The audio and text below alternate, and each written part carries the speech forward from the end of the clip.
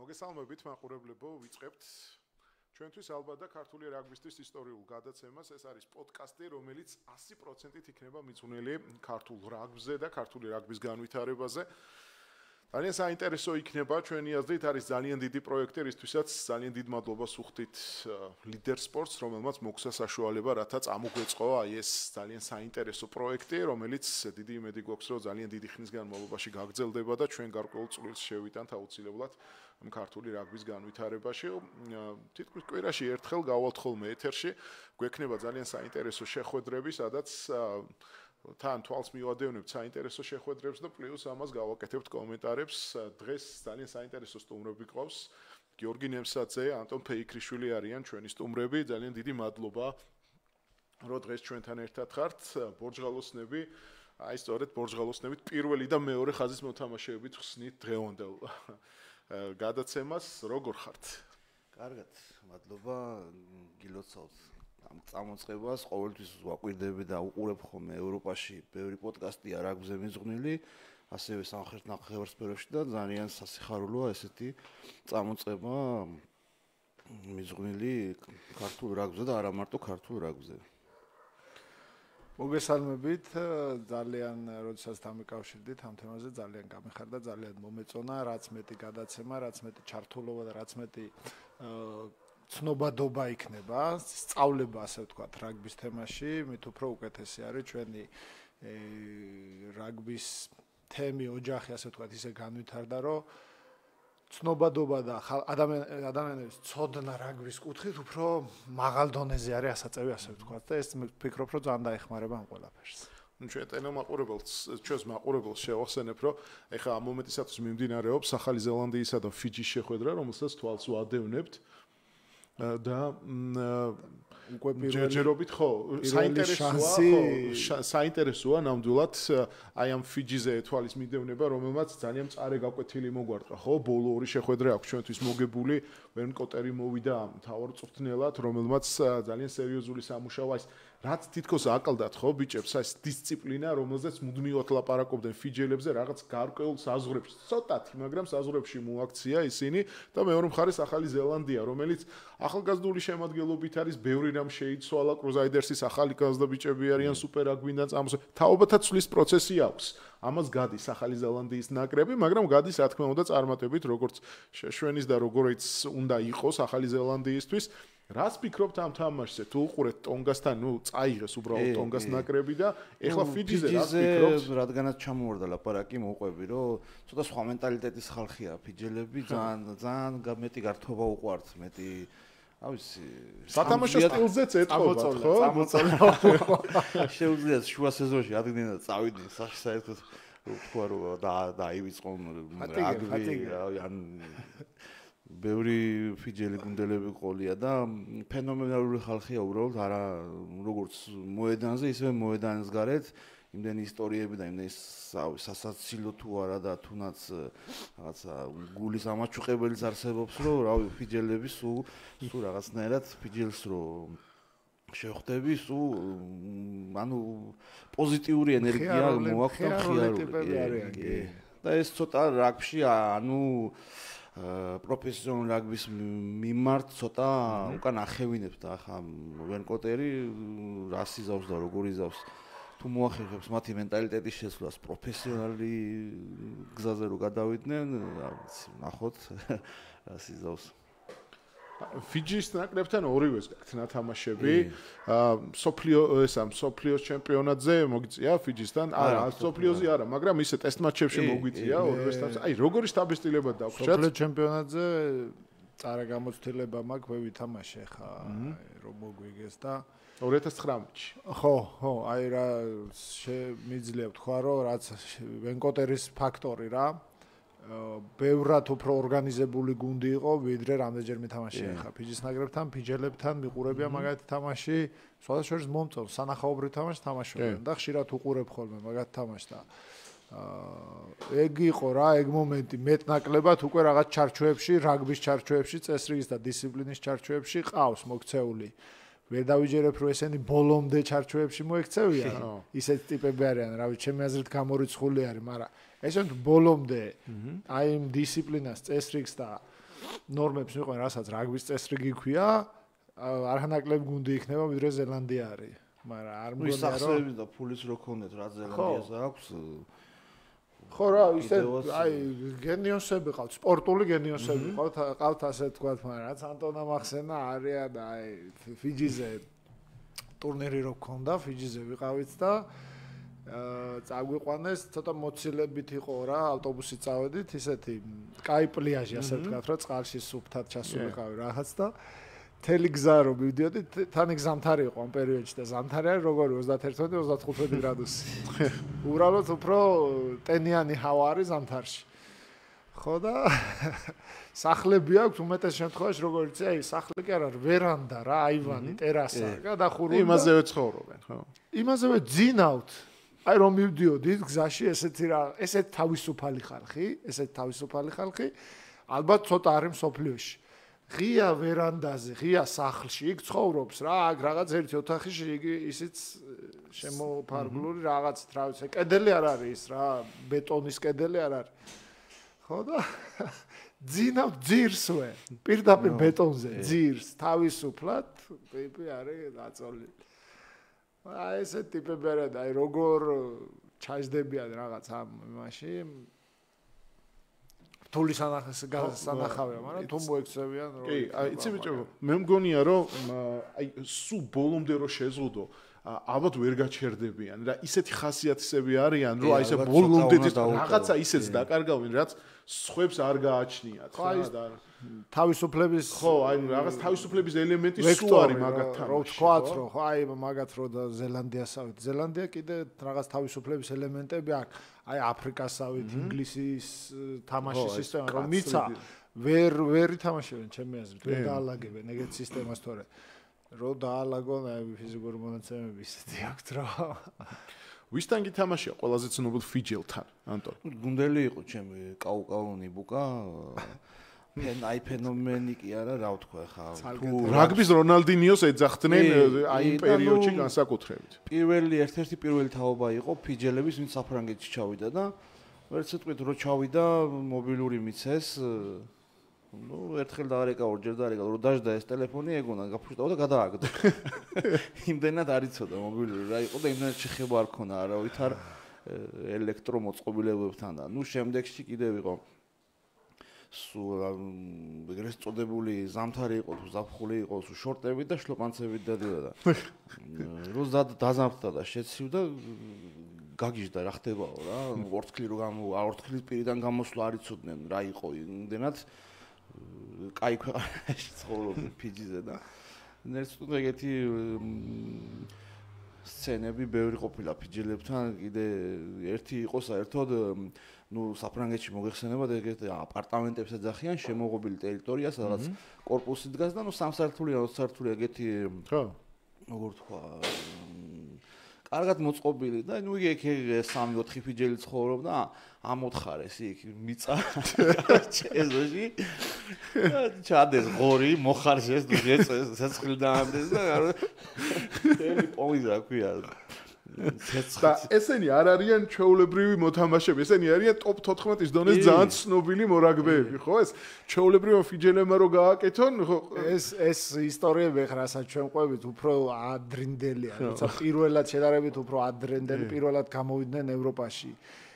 თორე ეხა 2008 ეხა ძალიან იშვიათად ხდება ეგეთი რაღაცეები, იმიტომ რომ აი ფიჯიში რო ჩავედით, ფიჯი ერთი დიდი კუნძული ხო, რამოდენიმე დიდი კუნძული არის, მაგრამ ერთი მთავარი არის და სუა ხო. ხო.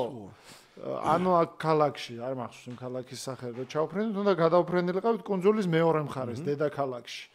დედაქალაქს ნადი. ხო, ნადი და სუა და გადავფრენდით პატარა ისეთი პროპელერიანი თვითმფრინავებით რა. და როგორ ჩანს ეს თვითმფრინავი ისედაც მაღლა არ ადის. აი დაბლა მიფრინავდა, რა დონეზე მიფრინავდა, იცი ადამიანს ხედავდი ჩვეულებრივად ძირს რომ მოძრაობდა ამ კუნძულზე და აი ხახა სოფლები იყო.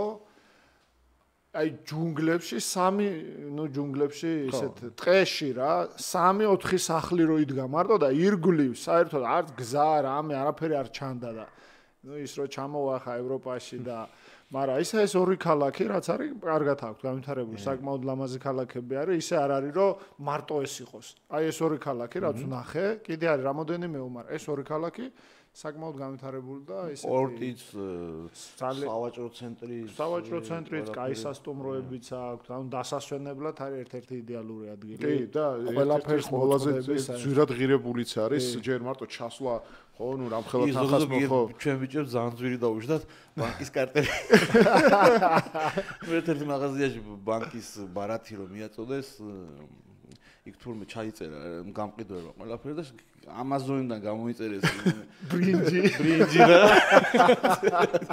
ზოგი მართლა ბიჭების კარტიდან ესე იგი წაიღეს ხო ნახევარი წლის ბრინჯი და ეგეც ცოტა გამოცდილება ძვიერი ხალხიც არიან ისე კი კი, ანუ რაგბიშიც ეთყობათ რა ეს ყველაფერი.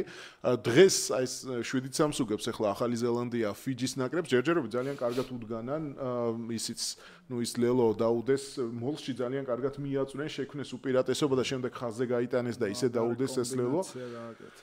ორი გამორჩეული, აი დღევანდელი დღის მთავარი გამორჩეული დაპირისპირება, რომელსაც აღნიშნავდნენ, იყო მეორე ხაზელების ჯახი. 2-5 ნომრის დაპირისპირება.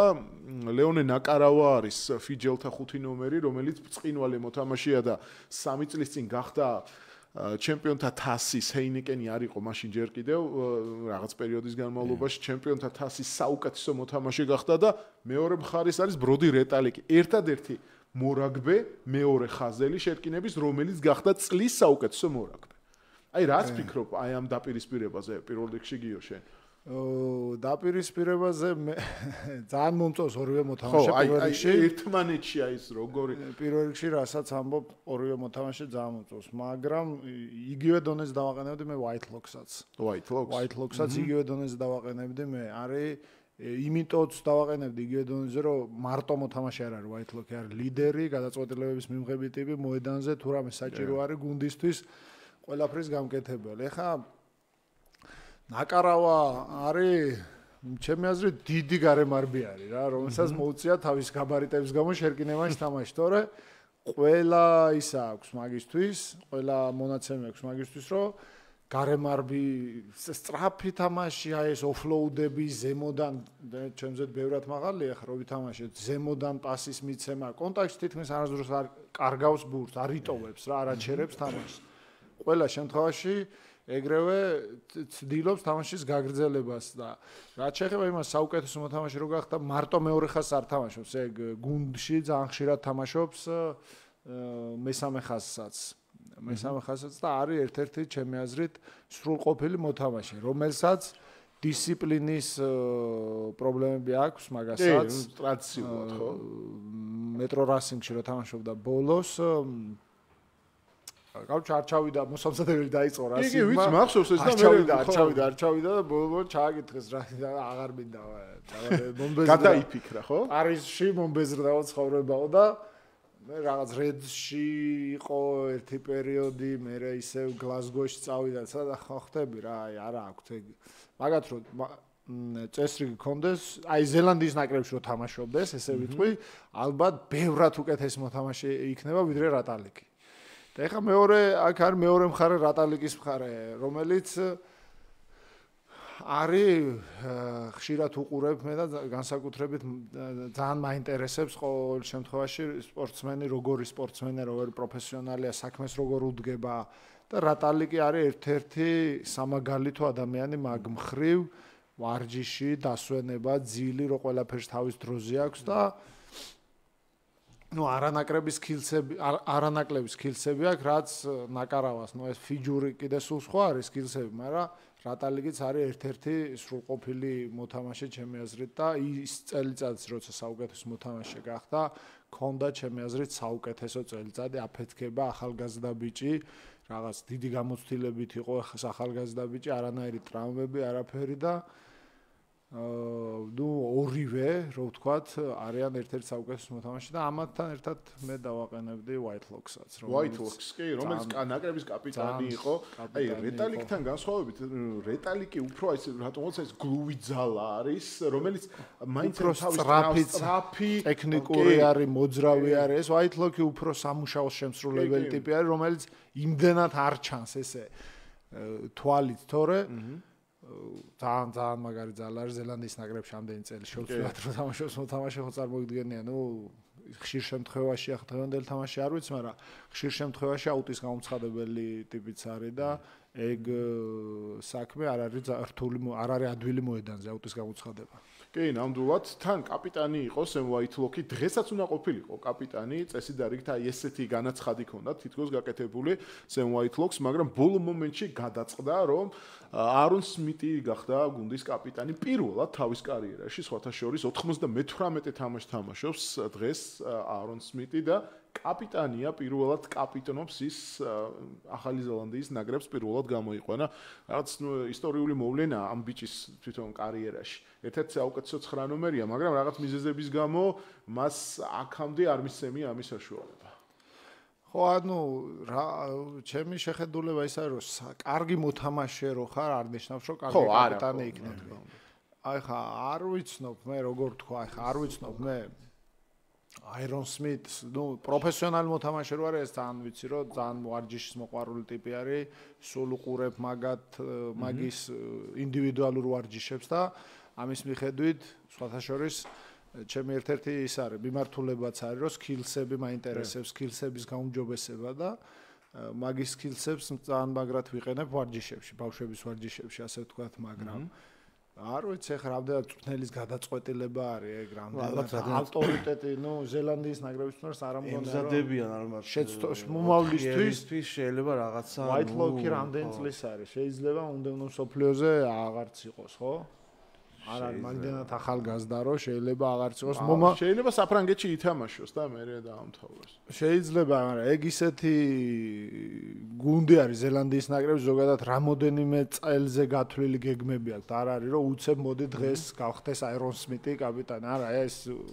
წლების წინ დაგეგმილი და ნაფიქრალი არის მაგ თემა და ასე რომ უცბად მიღებული გადაწყვეტილება არა რაღაც იდეა აქვს მაგაში ჩადებული ფიქრობ რადგანაც ფიჯისე დამაშებიან ცოტა ისეთი თამაშია ნუ მოდი 80 რამდენი დარჩა 100 თამაშამდე ორი თამაში რაღაცა უბრალოდ მისცეს თან შეიძლება პერენარასთან არის რაღაც განხეთქილება თვითონ რაგბის ფედერაციას თვითონ ზელანდიის რაგბის ფედერაციას და შეიძლება როლსაც უზრდიან აქ არონ სმითს ზოგადად ერთმანეთის შემცვლელები იყვნენ იყო პერიოდი რაღაც მომენტში თითქოს ერთი დონისები იყვნენ ხან ერთი თამაშობდა ძირითადში ხან მეორე მაგრამ ეხლა რაღაც 13 კაცაში გადასვლის შანსი ქონდა არონ სმითს აი ეს მოყვნენ პირდაპირ გადაცემაში მოყვა ერთი რაგბი ლიგის პერენარას კი, პერენარას, რა თქმა უნდა და აი ამიტომ რაღაც დიდი არის ლაპარაკი, რომ საერთოდ აღარ დაუძახებენ ნაკრებში, აი ამის გამო არაპატიებენ ამ ყველაფერს. თან იმასაც ვერ ინელებენ, რომ მაინდა-მაინც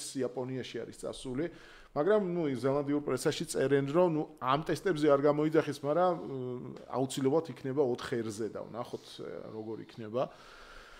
ბავშვების განვითარება ახსენე და როგორ მიდის მუშაობა ამ შემთხვევაში აიაში ვიცი რომ ქუთაისში ხარ და ქუთაისში მუშაობ გეხმარებით ძირითად გუნდსაც და ანუ ასე ბავშვთა რაგბსაც ეხლა ესე ვთქვათ ეხლა ვიწყებთ ახალი სეზონიდან უფრო ერთი თვე დასვენება მივეცით ბავშვებს ამ თვის ბოლოდან უნდა დავიწყოთ მთელი ძალებით მუშაობა ესე ვთქვათ და მე ამდენი წლების მანძილზე ხა აქეთ არ ვთამაშობდი, წასული ვიყავი და მაინც შეხება მქონდა მარტო ეროვნულ ნაკრებთან და მაქსიმუმ U20-ებთან ისიც იქ ჩვენთან ვარჯიშობდნენ ხოლმე ბაზაზე ან თამაშებს თუ უყურებდი და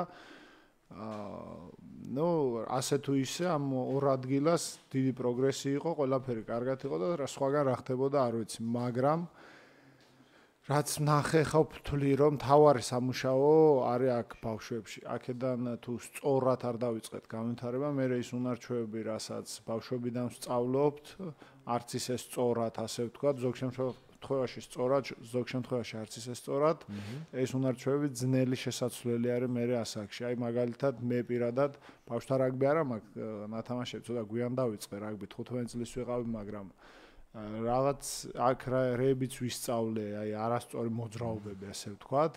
არ იყო მაშინ ჩვენ დროს ესე დახვეწილი ეს თემა, რომ სკილსები მნიშვნელოვანია, ხო? ბავშვისთვის უფრო ადვილი სასწავლე, რასაც ასწავლი, იმას უფრო სწორად პირდაპირ სწორად სწავლობს და რაღაც უნარჩვევების გადაჩვევა დამჭირდა მე პირადად იქეთ რომ წავედი მე ევროპაში სათამაშოდ, რომ დამემკვიდრები ადგილი ასე ვთქვათ და სწორი მიმართულებით მეთამაშა.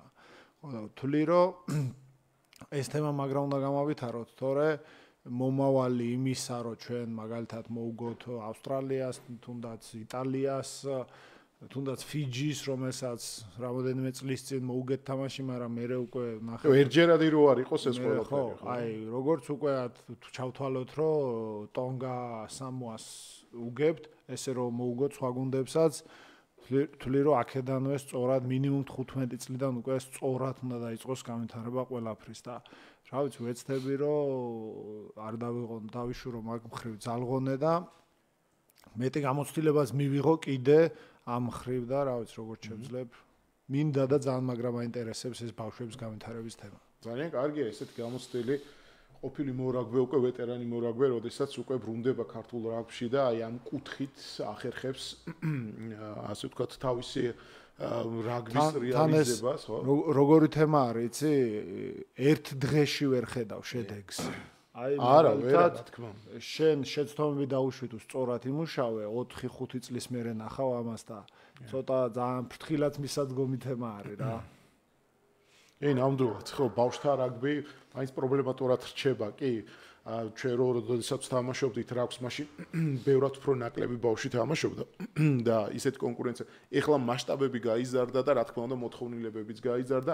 თან ყველაფერი წინ მიდის, მაშინ ესე არ იყო, რომ თქვა ხელის გულზე გედონების მიერ თამაშის ყურება შეიძლებოდა, უფრო მასშტაბური გახდა, ინტერნეტით შეიძლება მოიძიო კიდეც ვარჯიშე ბავშვს თვითონ ზოგადად შეუძლია ბევრი რამ ნახოს, უფრო მეტი ინფო მოიძიოს, ყველაფერი უყუროს უფრო მეტ თამაშს, რაც მაგალითად ჩვენ 2000-იანების დასაწყისში თითქმის არ ქონდა, ხო? ამაზე რაც ვიდეო კასეტებზე უყურებდით ხოლმე და ასე შემდეგ, ხო? გადახვეულებს და ეს დავამატებ, რომ 2007 წელს ზელანდიამ რო წააგო საფრანგეთთან, ნუ პრობლემის ჩაძიება და რაში იყო პრობლემა, იმას ეძებდნენ და ნუ მიხვდნენ რომ პრობლემა ჰქონდათ დასაწყისში და არა იმ მომენტში და ნუ ზელანდიის რაგბის კავშირში რაც კარგი მწვრთნელები ყავდათ და ვისაც მოიაზრებდნენ რომ რაღაცის პროფესიონალ რაგბში რო შეიკრიბდნენ ხო ყველანი გააგზავნეს და პატარა ბავშვებიდან დააწყებინეს იქ მწვრთნელობა რომ პატარა ბავშვმა თავიდანვე იცოდეს პროფესიონალიზმი რა არის და შემდეგში როგორ უნდა მოემზადოს რომ იყოს პროფესიონალური მორაგბე და ნუ ესეც კაია ახლა ბავშვი ერთ სისტემაზე რო დგას ბავშვი და ნუ წლები რო დაემატება და ნაკრებისთვის უკვე ასწავლი აქვს თითქმის 80% იქ რომ მიხვალ უკვე ნაკრებში ყველაფერი ადვილად ათვისებადია. ხო რა როგორი თემა არის ჩემი აზრით, იცი? აი მაგალითად ალიგა ბელიგა ქვია ესეთი თემა არის ჩვენთან ბელიგაში იწყებს უკვე 15 წლის მოთამაშე 16 წლის ვინც ხდება გადადის ბელიგაში. წელს ჩემთვის საინტერესო იყო იქ თემა და დავიწყე ბელიგის გუნდთანაც მუშაობა. და როგორ რაღაცებს შევეჯახე, იცი? ბევრ მოთამაშეს ჰქონდა ამის უნარი, მაგრამ ბევრს არ ჰქონდა, აი ორივე მხარეს პასის გაშვება არ შეეძლო უმეტესობას ბოჭვის ტექნიკის რა თვლი რომ აი ბელიგაში მინიმუმ ბელიგაში მოთამაშე რომ მოვა, ანუ 15 წლის მოთამაშე ბოჭვის და პასის ტექნიკაზე საუბარი აღარ უნდა გქონდეს. ეხლა დანარჩენს უკვე მწვრთნელი დახვეწავ რაღაცებს, მაგრამ ესეთი ელემენტარული სკილსები ვთვლი რომ ძირითადად რა 8 წლიდან იწყებენ ჩვენთან ბავშვები თამაში.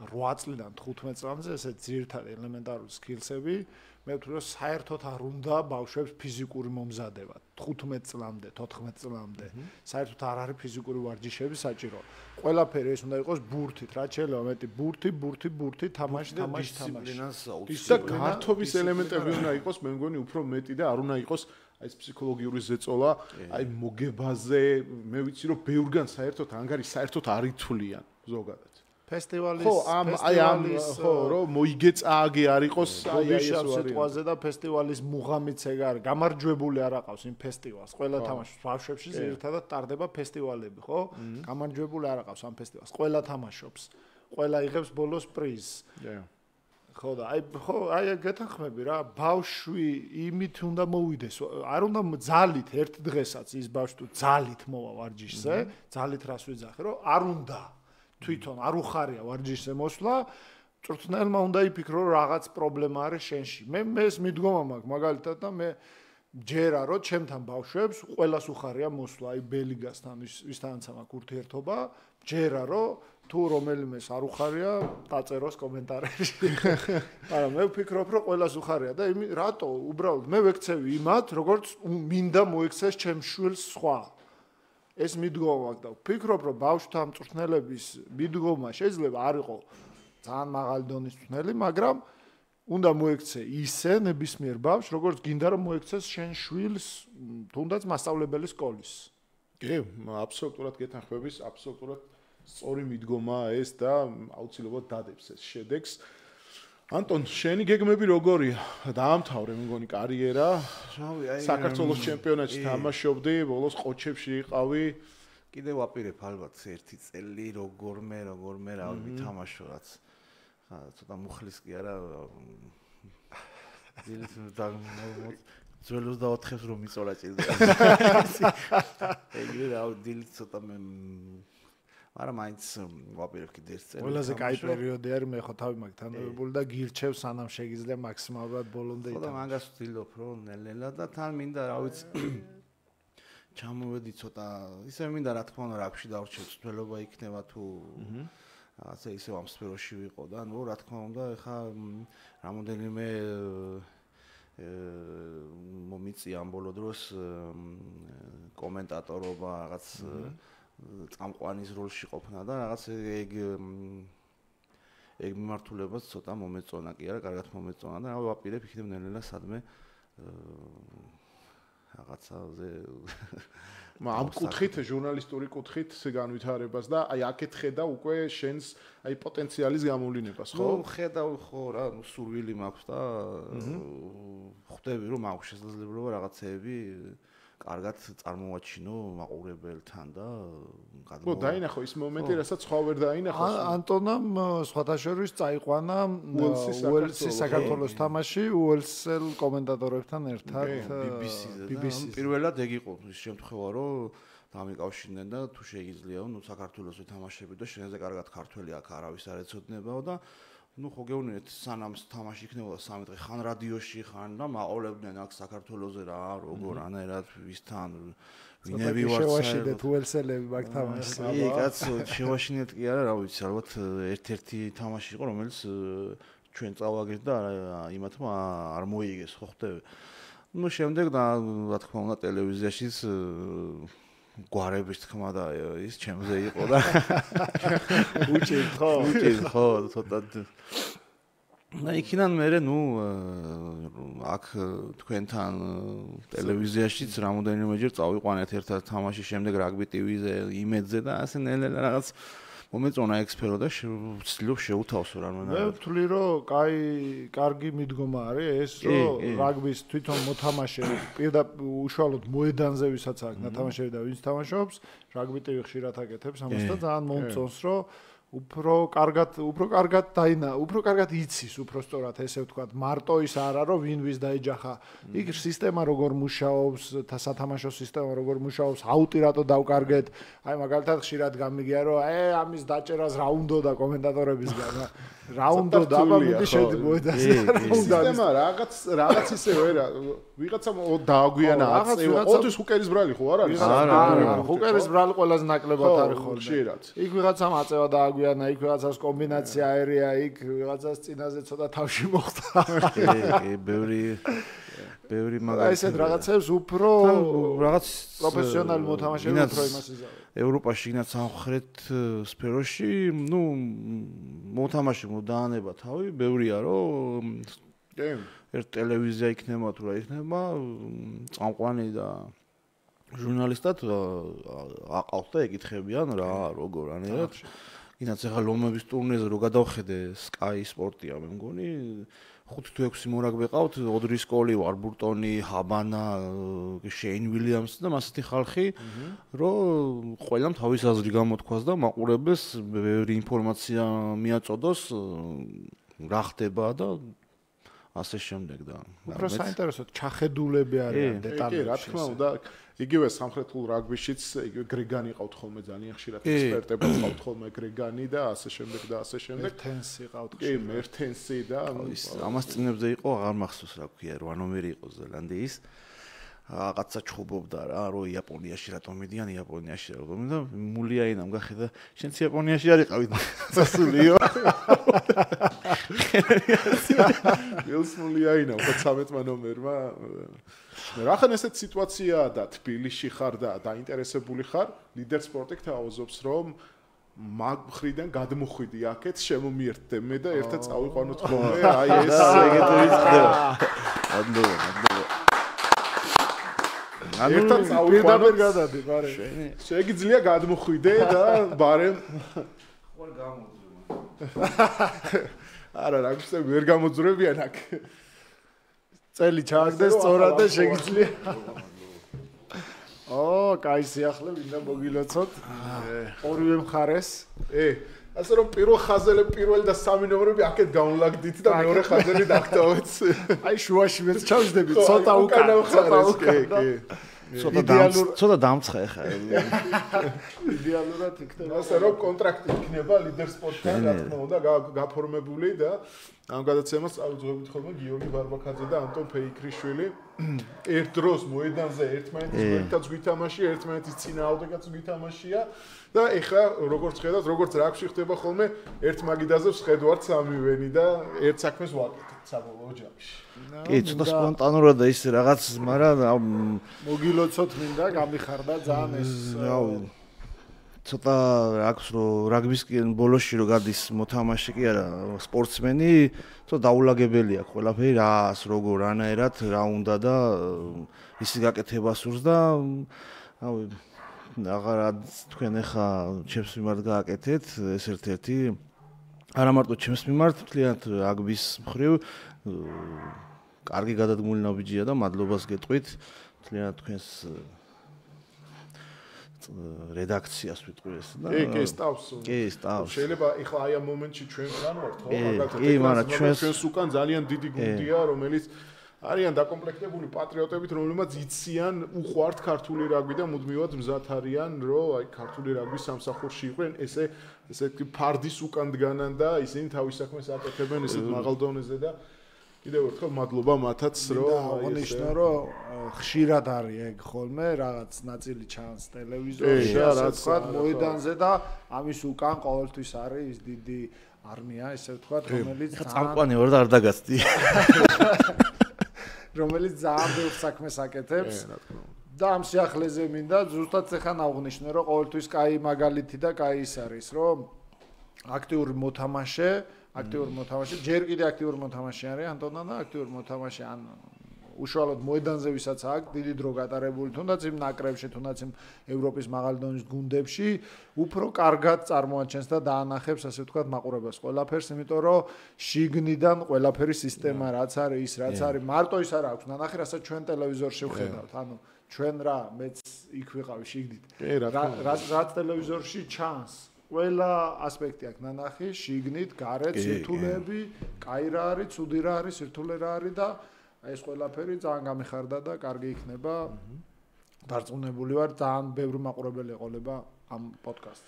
თან ეხლა ჩვენ ერთად თვალს ვადევნებთ ახალი ზელანდიისა და ფიჯის შეხვედრას. ხედავთ, რომ განსხვავებით ტონგელებისგან თან რამდენიმე წამყვანი მოთამაშე აკლია ფიჯის იგივე რადრად რა აკლიათ, იმიტომ რომ ავსტრალიაში ანუ რაღაც COVID პანდემიასთან დაკავშირებით რეგულაციები ვერ დააკმაყოფილა და ტრამვირებული არის.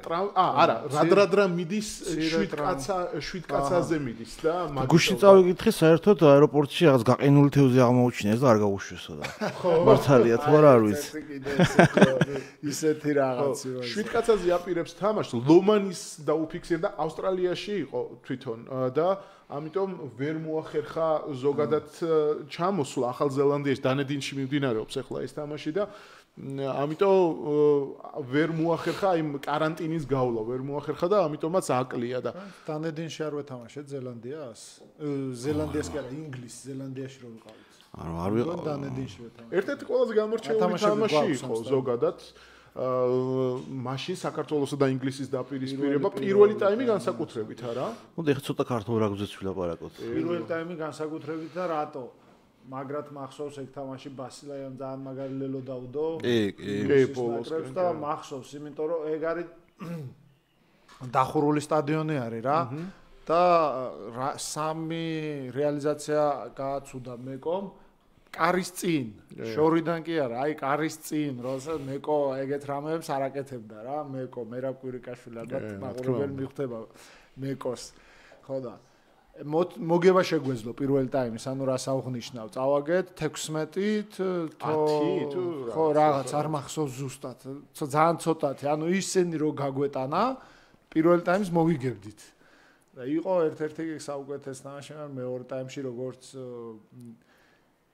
ჩვევია ხოლმე გამოუცდელ მოთამაშეს როგორც მაგენი ეძახიან ტიერ-2-ის გუნდს ტიერ-1-ის გუნდთან ის გამოცდილება ყოველთვის თავისას შვება რა რომ არა გაქვს ხშირი პრაქტიკა ეგეთ გუნდებთან თამაშის ის უფრო ადვილად ხედავს შენ დაცვაში პრობლემებს ვიდრე შენ და მეორე ტაიმი ყოველთვის უმეტეს შემთხვევაში ეგრე ხდება ხოლმე. კი, ნამდვილად ერთ-ერთი გამორჩეული ტაიმი იყო და მაგალითად მე ვთვლი რომ ეხლა ყველა მოვადევნეთ ხო თვალყური სამხრეთ აფრიკასთან აი ბოლო დაპირისპირებას პირველი ტაიმი ნათამაშები სამხრეთ აფრიკასთან იყო ძალიან მაღალ დონეზე განსაკუთრებით დაცვა განსხვავებით მეკოსი გავიტანეთ იქ საჯარიმოები გავიტანეთ სამივე შანსი გამოვიყენეთ და ახლოს ვიყავით რომ ძალიან კარგი შედეგი დაგვიდო როგორც მინიმუმ პირველ ტაიმში ვთვლი რომ თლიანად თამაშით არასახავდა თამაში იმ სხვაობას რომელიც საბოლოოდ დაფიქსირდა ეს 49, მაგრამ განსაკუთრებით პირველი ტაიმი. აი, საინტერესო იქნება, ანტო, როგორც შენი, ასევე გიო შენი შეფასება, როგორც პირველი ტაიმის მე მთლიანად თამაშის სამხრეთ აფრიკასთან. რო ვთქვათ, რომ რამე დავთმეთ, მასეთი რამე არ ყოფილა. ანუ რაღაცა რომ მაგალითად თამაშები იყო ეხა საქართველოს ნაკრების ვიღაცეებთან აშკარა იყო რომ თმობდით და ანგარიშზეც აისახებოდა თვითონ დაცვაში თამაშიც აისახებოდა რომ თმობდით, მაგრამ სამხრეთ აფრიკასთან არ დავითმი არაფერი, უბრალოდ ისევ იმ კლასის, ისევ გამოცდილებით და ისევ ვარსკვლავებით, რაც რა გუნდითაც არის სამხრეთ აფრიკა წარმოადგენილი, ისევ იმით გვაჯობეს გინდათ მოლში და მე ნუ კაციც გაგვიგდეს საერთოდ. რო თქვა რომ ისეთი ლელოები მივიღეთ, მაგალითად სასაცილო ლელოებს რო ეძახიან, ანუ გინდათ აუტიდან ჩამოგდებული და პირველივე ხელიდან გატანილი ლელოს რო ეძახიან, ეგეთი ლელო არ მახსოვს. ნუ ისევ თამაშიდან და ისევ იმ რო არ დავთმეთ და ნუ მაინც გვაჯობეს ისეთი ლელოები მივიღეთ და ну, ეს შეიძლება ვთქვათ, რომ სამხრეთ აფრიკას უკვე თითქმის 2 წელიწადია, წელიწადნახევარი, მაგალითად, თამაშები არ ქონა. პირველი თამაში იყო ჩვენთან. ну, მანამდე თავიანთ ჩემპიონატში თამაშობდნენ, გქონდათ გამოცდილება, მაგრამ როგორც გუნდი და როგორც ნაკრები ერთად არ ქონათ თამაშები, ამანაც ალბათ შეუწყო ხელი, რომ ჩვენ კარგად გვეთამაშა და ну, მეორე თამაშს უფრო კარგს ველოდებოდით, მაგრამ სამწუხაროდ კორონამ არ გაგვიშვა და აუ მაგაზე კიდე რა კაი შანსი. ну, შერკინებაში სულ ვაკვირდებოდი, ეხლა მათი პირველი ხაზი გინაც ვინც დაიწყო და მე ვინც შემოვიდა ერთ-ერთი, ну, რო ვთქვა, ჯერ ტანით გიგანტები არიან და ათლეტები და მაგარი პირველი ხაზი ყავთ, გინა ვინც დაიწყო და გინა ვინც დაამთავრა და ну, ჩვენს არაფერი არ დაგვიხევია უკან და პირიქით მე მგონი რაღაც მომენტებში ჯობნილით კიდევაც და ну, მაინც ისევ როგორც შენ თქვი რომ ანგარიში არ ასახავდა თამაშის სახესო ეგრე იყო კი მოედანზე ხდებოდა ხო კი და თვითონაც ეთყობოდათ ბიჭებს რომ თამაში რომ მორჩა რაღაც მაინც სიამაყის გზნობა ჰქონდათ სამხრეთ აფრიკასთან ასე თვითონაც უჭირდათ რაღაც მომენტებში უყურებდით ახლა ჩვენი ბოჭვები რო იყო იმად ბოჭვებს არ გავდა ჩვენი უფრო რაღაც აგრესიულად ვიყავით და ხისტი იყავდა აი მოკლე რეზუმე რო გავაკეთოთ როგორ შემიძლია იცი ამ თამაშზე თქვა გავყოფოდე პირველ ტაიმზე ცალკე ვისაუბრებ მეორე ტაიმზე ცალკე ვისაუბრებ პირველ ტაიმში არ იყო ის თემა რომ აფრიკას რამე არ გამოდიოდა იმიტომ რომ არ ვაცლიდით არაფრის გაკეთებას ისეთი დაცვის სწრაფი ამოსვლა იყო მარტო დაცვის სწრაფი ამოსვლა არ იყო გარედან ამოხურვა იყო რომ რაც არ უნდა მოენდომებიათ და რაც არ უნდა მაღალი კლასის მოთამაშეები ყოფილიყო ჩვენს წინ ამაზე უკეთესად ვერ ითამაშებდნენ ეს იყო მთავარი აფრიკას კი არ გაუფუჭდა თამაში ჩვენ არ ვაცადეთ აფრიკას თამაში ეს იყო ყველაზე მნიშვნელოვანი მიუხედავად იმისა რომ ყავდათ ერთ-ერთი ვიღაც მოთამაშეები აკლდათ მაგრამ ყავდათ ერთ-ერთი საუკეთესო გუნდი დაყენებული მეორე ტაიმში ისევ იმას დაუბრუნდები რა ჩვენ წელიწადში ერთჯერ და ორჯერ ესეთ გუნდების თამაშის წინააღმდეგ ამ კვალიფიკაციას ვერ ავიწევთ რა გამოცდილება გვჭირდება სისტემატიური თუნდაც ის 6-ერის დონის გუნდებთან თამაში თუნდაც ის ნოემბრის ტესტები უფრო მაღალი დონის ცოტა ეხა მოიმატა უკეთეს გუნდებს ვეთამაშებით ამ ნოემბერში უკვე ვიცით რომ საფრანგეთს ვეთამაშებით რაღაც კარგ გუნდებზე არის კიდე საუბარი რომელსაც სანამ არ გადაწყდება ჯობია რომ არ ველაპარაკოთ მაგ თემაზე და მეორე ტაიმი იყო ეს ჩემი აზრით იმათ გამოცდილება უფრო უკეთესად დაინახენ რა პრობლემები ჰქონდათ და 9 ნომერის ფაქტორიც იყო რომელმაც ძალიან მაგრად აგვიჩქარა თამაში შემოვიდა ჩვენც ვეღარ შევძელით მეორე ტაიმში რაქების ისე შენელება პირველ ტაიმში აბა თუ უყურებთ თავიდან დააკვირდებით ვისაც სურვილი აქვს რა თქმა უნდა არ იყო რომ პირველივე დაჭერილი კაცი ძირს დაგვეგდო ეგრევე პირიქით ცოტა ხანი სულ ხელში გვეკავა რაგს უჩერებდით და რაგბის მთავარი მუღამიც ეგ არის ხევანდელ რაგბში ვისაც სწრაფი რაგბი აქვს დაცვის გადაადგილებას უშლის ხელს და მე უფრო ადვილი არის იმისთვის შეტევა და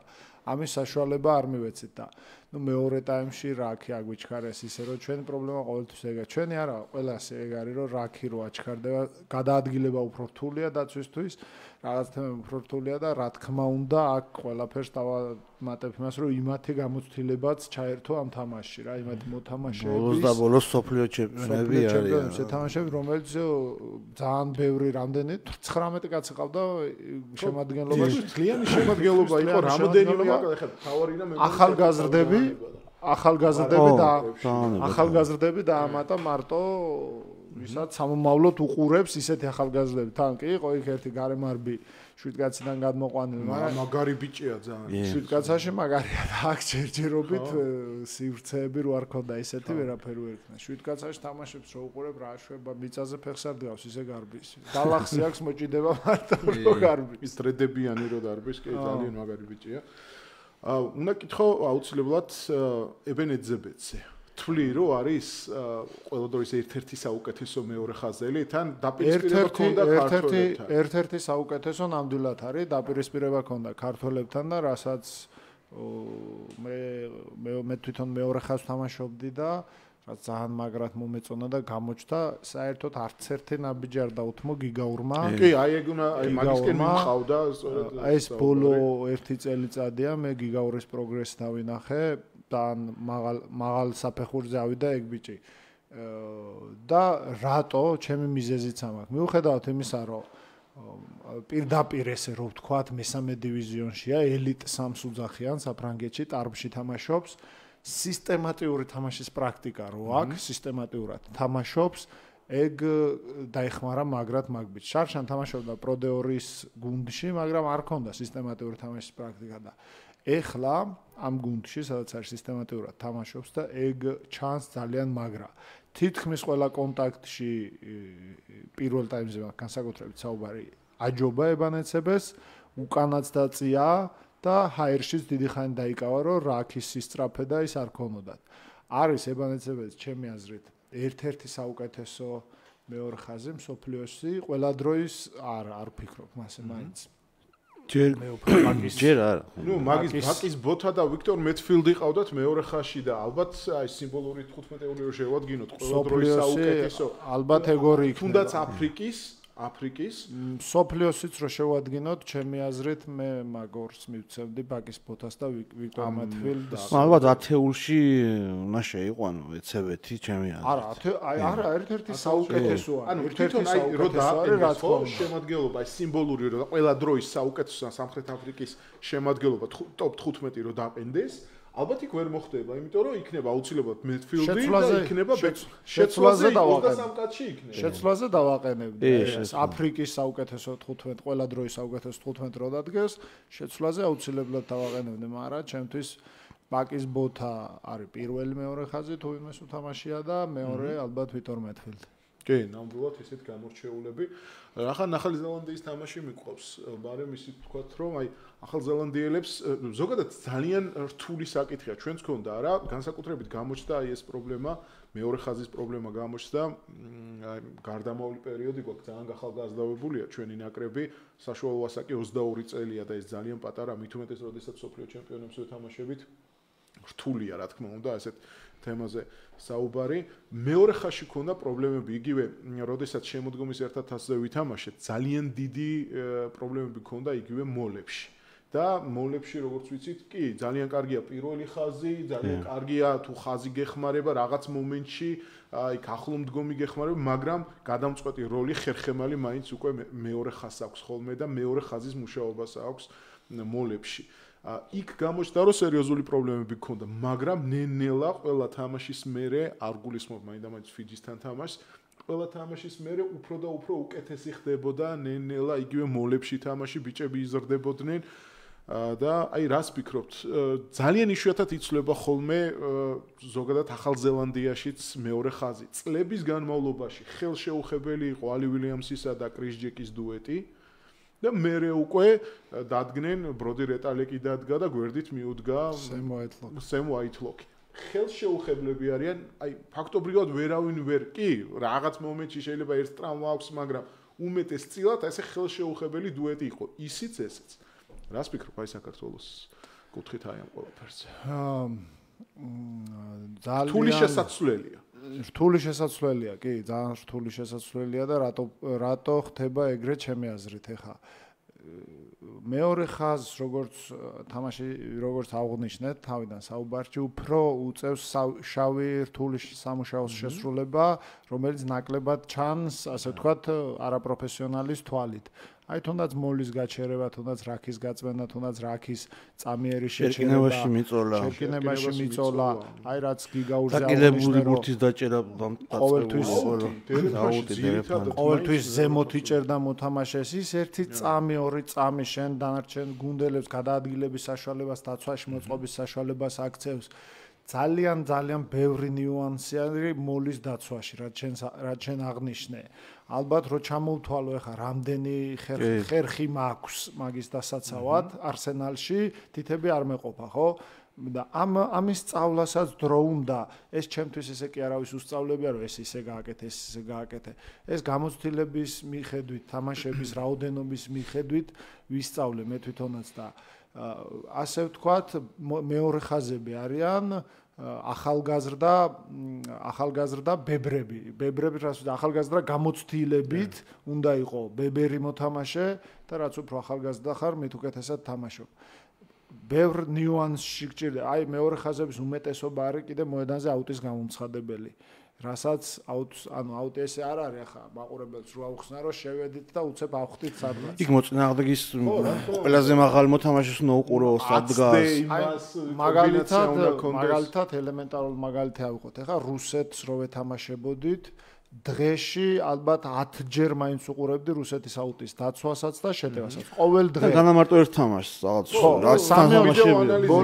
ბოლო 3-4 თამაში დღეში მაგალითად 10 ჯერ, ყოველ დღეში 10 ჯერ მაინც უყურებდი ყველა აუტს. რომ მოედანზე რო გავიდოდი, იმის ფიქრი არ მქონოდა, მე ვინსად წავა, ის უკვე წინასწარ ვიცოდი. ესეთი რაღაცებს ურჩევდი ამ ბიჭებს, რომ თავის თავზე უფრო მეტი იმუშაონ და თავის განვითარებაზე.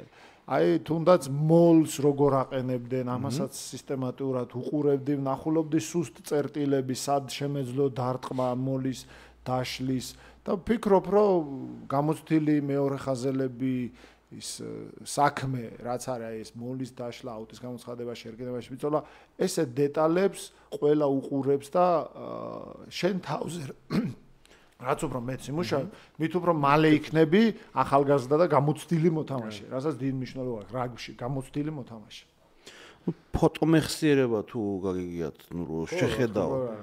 ხო, ფოტომეხსიერება ქვია, ნუ შეხედავ უკვე ვინ სად დგას, როგორ დგავს, იმის შესაბამისად უნდა გაანაწილო, სად უნდა ახდე, სად მოლი დააყენო და ნუ მაგას უკვე ისე იმდენჯერ უნდა გააკეთო და იმდენჯერ უნდა შენ თავთან იმუშაო, ეს უკვე რეფლექსში გადაგივიდეს და ის არ გჭირდებოდეს გათვლა მოედანზე, იმიტომ რომ წამიერად ხდება ყველაფერი და წამის მიასადებია საჭირო იმისთვის, რომ შეხედა მოწინააღმდეგეს თქვა აუტი.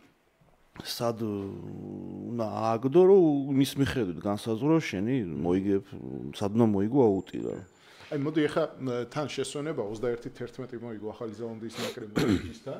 ანტონ, მოდი შენ რახან თამაშები გაქვს უშუალოდ მსოფლიოს ჩემპიონატზე ზელანდიის ნაკრებთან. გიორგი ისვენებდა იმ შეხვედრაში და არ მიიღია იმ თამაშში მონაწილეობა.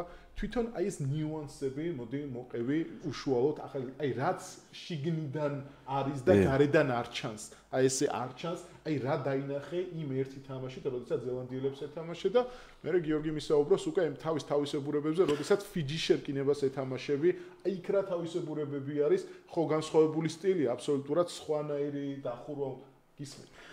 პირველ რიგში ვიტყოდი, რომ აი დალაგებული გუნდი იმ ხრივ, რომ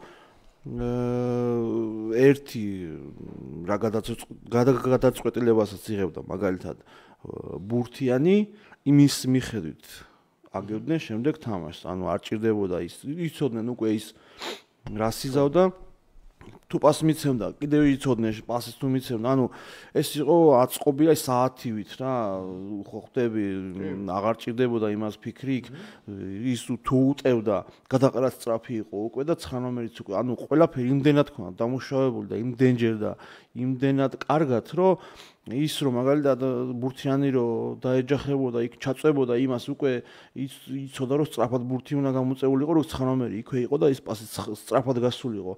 ანუ ის რომ ის ჩაწვებოდა და რაღაცა იქ მოძრაობები დაჭირდებოდა და შეანელობდა ბურთს, ეგეთი რაღაცა არ იყო. ანუ სწრაფად თამაშზე იყო ყველაფერი ისე აგებული, რომ შენ ამ სწრაფად თამაში, დაცვაში ხო უკვე გერევა, ანუ გადაწყობაც გერევა, პოზიციის აღებაც გერევა, უბრალოდ ბოჭყვა რო გაუკეთო, იმის დროც არა გაქვს უბრალოდ, რომ პოზიცია მიიღო, რომ კაი ბოჭყვა გაუკეთო, რომ უკან წაიყო, ანუ ამიტომ არის რომ სწრაფად თამაში, როცა დაცვას უკან ახევინებ, იმისთვის სწრაფად თამაში კაი ბოჭყვა გააკეთო ძალიან ძნელია. კაი ბოჭყვა კეთდება ყოველთვის, როცა ნელი არის შეტევა და შენ დრო გაქვს რომ ახვიდე და იქვე წინა ბიჯით ითამაშო. კი, შეტევაში. ანუ შეტევაში, დაცვაში ითამაშო შეტევაზე. კი, შეტევითი დაცვა, როგორც ეძახია, შეტევითი. ხო, შემტევით დაცვა და სტატიკაში როგორი იყო?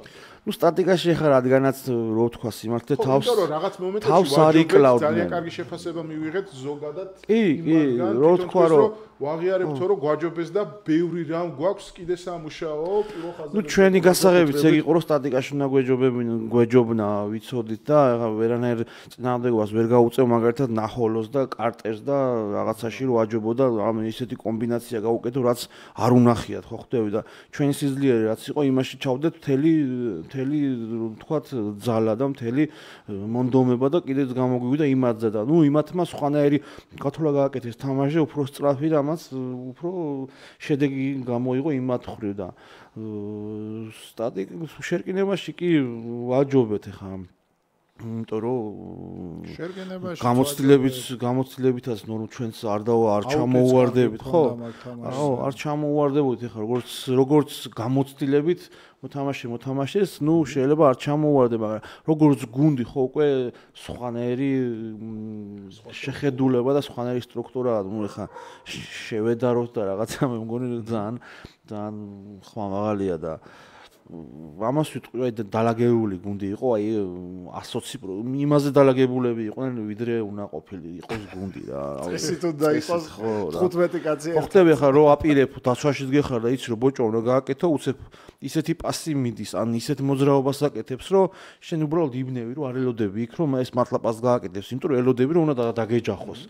და ამ უცებ იმაში რომ ვაიმე პასი გააკეთა, ხო შენ უკვე იბნევი და ის ვისაც პასი მინდა ის გადის რამოდენიმე მეტრს და ეგ აქვს პლუსი და საერთაშორის ეგეთი სტილი შარშან მე მგონი იანვარში ვეთამაშეთ იაგუარებს არგენტინაში და ზუსტად იგივე ხო გეუბნე აი შეიძლება რამოდენიმე ფაზაში ბოჭო არ გაგეკეთებინა იმიტომ რომ უბრალოდ ცდილობდნენ არ შეებოჭე ანუ ხო ხდები ცდილობდნენ პასით ხო ანუ ზემოდან პასის გაკეთება ისე თუ შებოჭავდი ისე შეგებოჭა რომ იმას მე არ გაჭირო ანუ რასაც ის წელს ქვემოთ გაბოჭინები ხო რომ აბილად გამოსულიყო როგორი ეხა ზემოდან გააჩერო გინდა ფაკუნდო ისავიღოთ მაგრამ ვერანაირად ზემოდან გააჩერო როგორი ბოჭა უნდა გაუკეთო რომ ხელი დაუკეთო ისე ვერ გააკეთო ხო ზუსტად მაგიტო თანამედროვე რეგბში წამოვიდა ეხა თითქმის აუცილებლობად ითვლება ორმაგი ბოჭი ერთი ქვემოთ ერთი ზემოთ იმიტომ რომ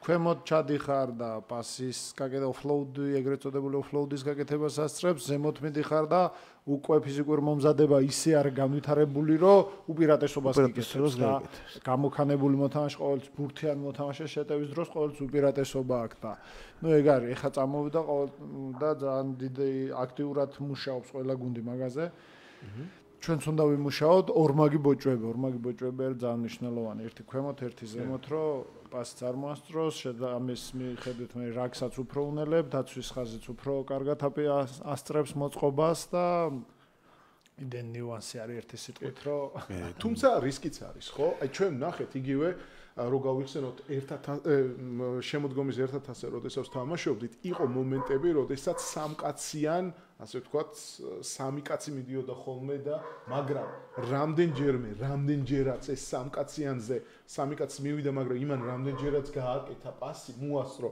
სამჯერ მოასწრო პასის გააკეთება და იმდენჯერ დაახლოებით 50 მეტრიანი გაქცევა და ნუ მაგ ბალანსის დაჭერაც ხო ძალიან დიდი რისკიც არის ანუ აი სულ დანის პირზე ხარ ფაქტობრივად მოდი მაშინ უფრო ვეცდები დეტალურად ავხსნა და დაცვის მხრიდან მე ქუთაისში დაცვის სისტემასაც ვაკეთებ, ანუ აი ეს დაცვის სისტემას მე ვაკეთებ, ასე ვთქვათ და უფრო ჩახედილი ვარ მაგ თემაში. ანუ, როდესაც მოთამაშეს ორ ხელში უკავია ბურთი, არც ერთ ვარიანტში არ უნდა მივიდეს ორი კაცი. ყოველთვის მეორე კაცმა უნდა აკონტროლოს აი ეს პასის მომენტი. როდესაც მოთამაშე უკვე ცალ-ხელში გადაიტანს ბურთს და ასე ვთქვათ, გადატენილი არის კონტაქტზე წამოსასვლელად აი მაშინ უნდა მოხდეს იმას ორმაგი ბოჭვა და ორმაგი ბოჭვა იმას გარნიშნავს ორივე ძირს დარჩეს ქვემო ბოჭავი ბოჭვისთანავე ფეხზე უნდა ადგეს და მეორე ბოჭავ ასე თქვას რაქი უნდა შეაწუხოს რომ რაქის სისწრაფე არ იყოს და აი ესეთი ნიუანსებს რო იცავს ზელანდიის ნაკრები იმიტომ თამაშობს ესეთ თამაშს სხვათა შორის უელსის ნაკრები იცავს ძალიან მაგრა ეგეთ ნიუანსებს იმიტომ წეძახიან ევროპელ ახალ ზელანდიას ეხლა იცავს ანტონაც იცნობს სხვათა შორის იმ წვრთნელს უელსის ნაკრების დაცვის წვრთნელი ვინც იყო ანტონ საფრანგეთში წავიდა ნუ ჩემი წვრთნელიც იყო და ანტონაც წვრთნელიც იყო უელსში როცა ვთამაშობდით და დაცვის სისტემა აი მაგ მწვრთნელისგან ვისწავლე ძალიან ბევრი რა თუ დააკვირდებით საფრანგეთის დაცვის სისტემას ძალიან მაგრად გამოსწორდა იმის მერე სოფლიოს მერე ასე ვთქვათ გადავიდა მაგის საფრანგეთის 13 კაცი ყოფილი 13 კაცელი არის და თითქმის სულ 13 კაცელები არიან დაცვის თამაში თან სულ აი რაღაც სიახლეებს ეძებენ რაღაცა რომ აი ძველი რაც მოძველდა და რაღაც ახალი ნიუანსი ისეთი რაც სხვას არ აქვს იმ მომენტში და აი ამით აჯობონ და რაღაცა აი ხა პირველი ლელო რაც დადო ზელანდიის ნაკრებმა აი ეს უკანა ხაზის ტალღებივით რომ მოდის შეტევა აი პირველი შემოიღო ბრისტოლში რო არის ახლა ტრენერი ჩემი ტრენერიც იყო ეგა პატლამი და ყველა მაიტაცა ყოველთვის ესე არის რა სიახლე უნდა ეძიო. ყოველთვის წესი ზელანდიის ნაკრები არის, სიახლის შემონტანი, მაგრამ ის პარლამენტს ზელანდიაში გაზრდილი არის, კი სამუის ნაკრებში თამაშობდა, თვითონ სანამ მოთამაშე იყო, მაგრამ ზელანდიური სკოლის გაზრდილი მოთამაშე არის და სიახლეზე გამახსენდა კიდე ზელანდიის სკილსების მწვრთნელის ინტერვიუ მაქვს ნანახი 2011 წელს მე მგონი 11 წელზე თქვა რომ დავიწყეთო მოსამზადებელიო ვიფიქრეთ რომ რაღაც სიახლე უნდა შემოგვეტანაო რაგბში იმიტომ რომ რასაც ჩვენ ვაკეთებთ ავსტრალიაც აკეთებს აფრიკაც აკეთებს ინგლისიც აკეთებს რაღაც სიახლით თუ არ შემოვედითო შევედითო თავიდან რომ აი სანამ მოსამზადების დაგეგმას დავიწყებდითო ფაქტიურათო ერთი და იგივე რაღაცებში ჭიდავი გვიწევსო რა და სიახლე და რომ დავჯექითო რა მოვიფიქრეთო სიახლე არაფერო პასის დაჩქარება ანუ ჩვენ მანამდე იყო პასი რომ აქედან იქნებდა ყველა ესე ვთქვათ შორიდან და თელი მოსამზადებლის მანძილზე გქონდა ვარჯიში რომ აი აქედან კერტთან პირდაპირ ბურთი წასულიყო სისტრაფეში მარცხნივაც მარჯვნივაც ეს ავაჩქარეთო და თამაშები რომ დავიწყეთო იმდენად აგვიჩქარაო ამან თამაშიო რომ თითქმის ვერავინ წინააღმდეგობას ვერ გიწევდა და ძალიან ადვილადაც მოიგეს ეგ მსოფლიო აი კიდევ ერთი აი მოყვა თემას ამ ლაპარაკის თემას მოყვა ქართველებზე არ გავჩერდები იმიტომ რომ მაინც უხერხულობის მომენტია ვინ ყოლიათ კარიერის განმავლობაში საუკეთესო თქვენი აზრით თქვენთვის საუკეთესო ვინ ყოფილა შერკინების მწვრთნელი საქართველოს ნაკრებშიც, იმიტომ რომ უცხოელებიც ხო ყავდა რა, ანუ აი ესეთი დამხმარეები, ბესი იყო ხო ჩამოსული მანდ. ალბათ, აი საკლუბო დონეზეც ვთქვათ. მოდით რა აი ვისთან ყველაზე მეტად გაგიადვილდათ და ვისგან მიიღეთ ყველაზე უფრო მეტი ესეთი პლუსი. საქართველოს ნაკრებში ვინც ყოლია, ჩემთვის დიდიე ბესი იყო, რომელმაც ჯერ ერთი რომ ბევრი თამაშის საშუალება მომცადა. მეორე თავისუფლება მომცა რა. აუტში მოედანზე, მე აუტის გამომცხადებელი ვიყავი წლები მაგ პერიოდში და ასე ვთქვათ დიდი თავისუფლება ყოველთვის მქონდა ამ მწვრთნელთან ურთიერთობა რომ მოდი ეს ასე არ გამოდის, ასე ხო არ აჯობებს და არასდროს არ იყო იმაში ჩაგეტილდები და შერკინება კიდე საქართველოს ნაკრებს სუსტი არასდროს ყოლია, მაგრამ მაგ დროს ყავდა რაც ვიცოდით, იმას ვაკეთებდი უფრო კარგად და უფრო თავისუფლად, იმიტომ რომ უბრალოდ მწვრთნელს და მოთამაშეს შორის ეს დინდობა იყო ხოლმე, რომ არ იყო მარტო იქ ეგრეც უნდა იყოს ხოლმე ურთიერთობა. თავისუფალი ადამიანია და ვიცი რომ ბიჭებთანაც ძალიან კარგ ურთიერთობაში იყო ძალიან ესე ახლა. აი მამუკა გორგოძესთან მიშან არიაშვილთან მეგობრობდა, იმიტომ რომ იქ მონპელიეში მაგათი მწვრთნელიც იყო თავიდან ანუ რაღაც წლებში ზუსტად ეხა წლები არ მახსოვს და ფრანგული იცი, ფრანგულად ლაპარაკობდა ჩვენ, ფრანგული თითქმის ყველა საუბრობთ ფრანგულად ეხა და ურთიერთობაც ადვილი იყო და მარტო ეს არ იყო რა, იყო ისეთ უშუალო ტიპი, რომელთანაც ადვილი იყო რაღაც თემებზე, საქმის თემებზე საუბარი რა. სხვათა შორის გარბიზი დაიმატა მონპელიემ, იტალიის ნაკრების 10 ნომერი, ძალიან კარგი დანამატია გარბიზისთვისაც, იმიტომ რომ კიდევ უფრო გაიხსნება, კიდევ უფრო ბენეტონი ძალიან კარგად ათამაშა თავის დროზე და იტალიაშიც ნაკრებშიც ეტყობოდა და კარგი, ნუ გარბიზზე მე დავბრუნდეთ ისევ. საკლუბო დონეზე აი რა განსხვავება ეხლა გითამაშიათ თქვენ როგორც ფრანგულ რაგბიში, დივიზიონებში და ბრიტანულ ლიგებშიც გითამაშიათ უელსში, ინგლისში, იგივე ბრისტოლში, უელსშიც იყავით. აი რა განსხვავება? ვიცი რომ მაინც რაღაცნაირად სხვადასხვა სტილია. ფრანგული რაგბი, ფრანგული შერკინების მომზადება, საფრანგეთში შერკინების მომზადება და ბრიტანეთში. აი ამ თავისებურებებზე რომ ვთქვათ დაიწყებსო და საფრანგულით, აი სადაც თქვენ გითამაშიათ, აი როგორი იყო? ბევრად მარტივია ყველაფერი ასე ვთქვათ. უფრო არის როგორი საფრანგეთში როგორ მიდგომა, იცი? ეს არის გასაკეთებელი. და აი ინგლისში ეს არის გასაკეთებელი არა. ეს უნდა გავაკეთოთ კონკრეტულად ესე. ამიტომ ამისთვის თითო ნაბიჯი, თითო მოძრაობა, თითო გადაწყვეტილება წინასწარ არის ასე ვთქვათ მომზადებული. შენ არა გაქვს იმპროვიზაციის უნარი, ნაკლებად გაქვს იქ. ანუ ყველა დეტალზე ცალკე მიდის მუშაობა. ყველა თამაშის თითეული კომპონენტი არის წინასწარ მომზადებული და წინასწარ გაწერილი. იქ არ არის რომ ეხა შენ აქ უცებ მოგინდა და აქეთ მხარეს შეუტია, არა, იქ სისტემაში წერია რომ შენ აქეთ უნდა შეუტიო, წინასწარ არ გათვლილი, შენ აქეთ უნდა გააკეთო. დაჟე ბოდიში ჟარგონზე ტერმინის ჩაწოლის მხარეც რაგში რომელ მხარეს ჩაწვევი წინასწარ ეს არის. უფრო მაღალი პროფესიონალიზმი არის, მე ასე ვიტყვი ინგლისში რა. აი ყველა დეტალზე როგორ არის, გახურებიდან რო იწყება ვარჯიში, ტყვილა არაფერს არ აკეთებ რა. იმ გახურების თემაში არის, მაგალითად დღეს თუ შეტევა გვაქვს, იმ გახურების თემაში არის ჩართული აჩქარება, იმიტომ რომ დაჯახების დროს აჩქარება გიწევს. იმ გახურების თემაში არის დაჯახება და სწორი ჩაწოლა, მერე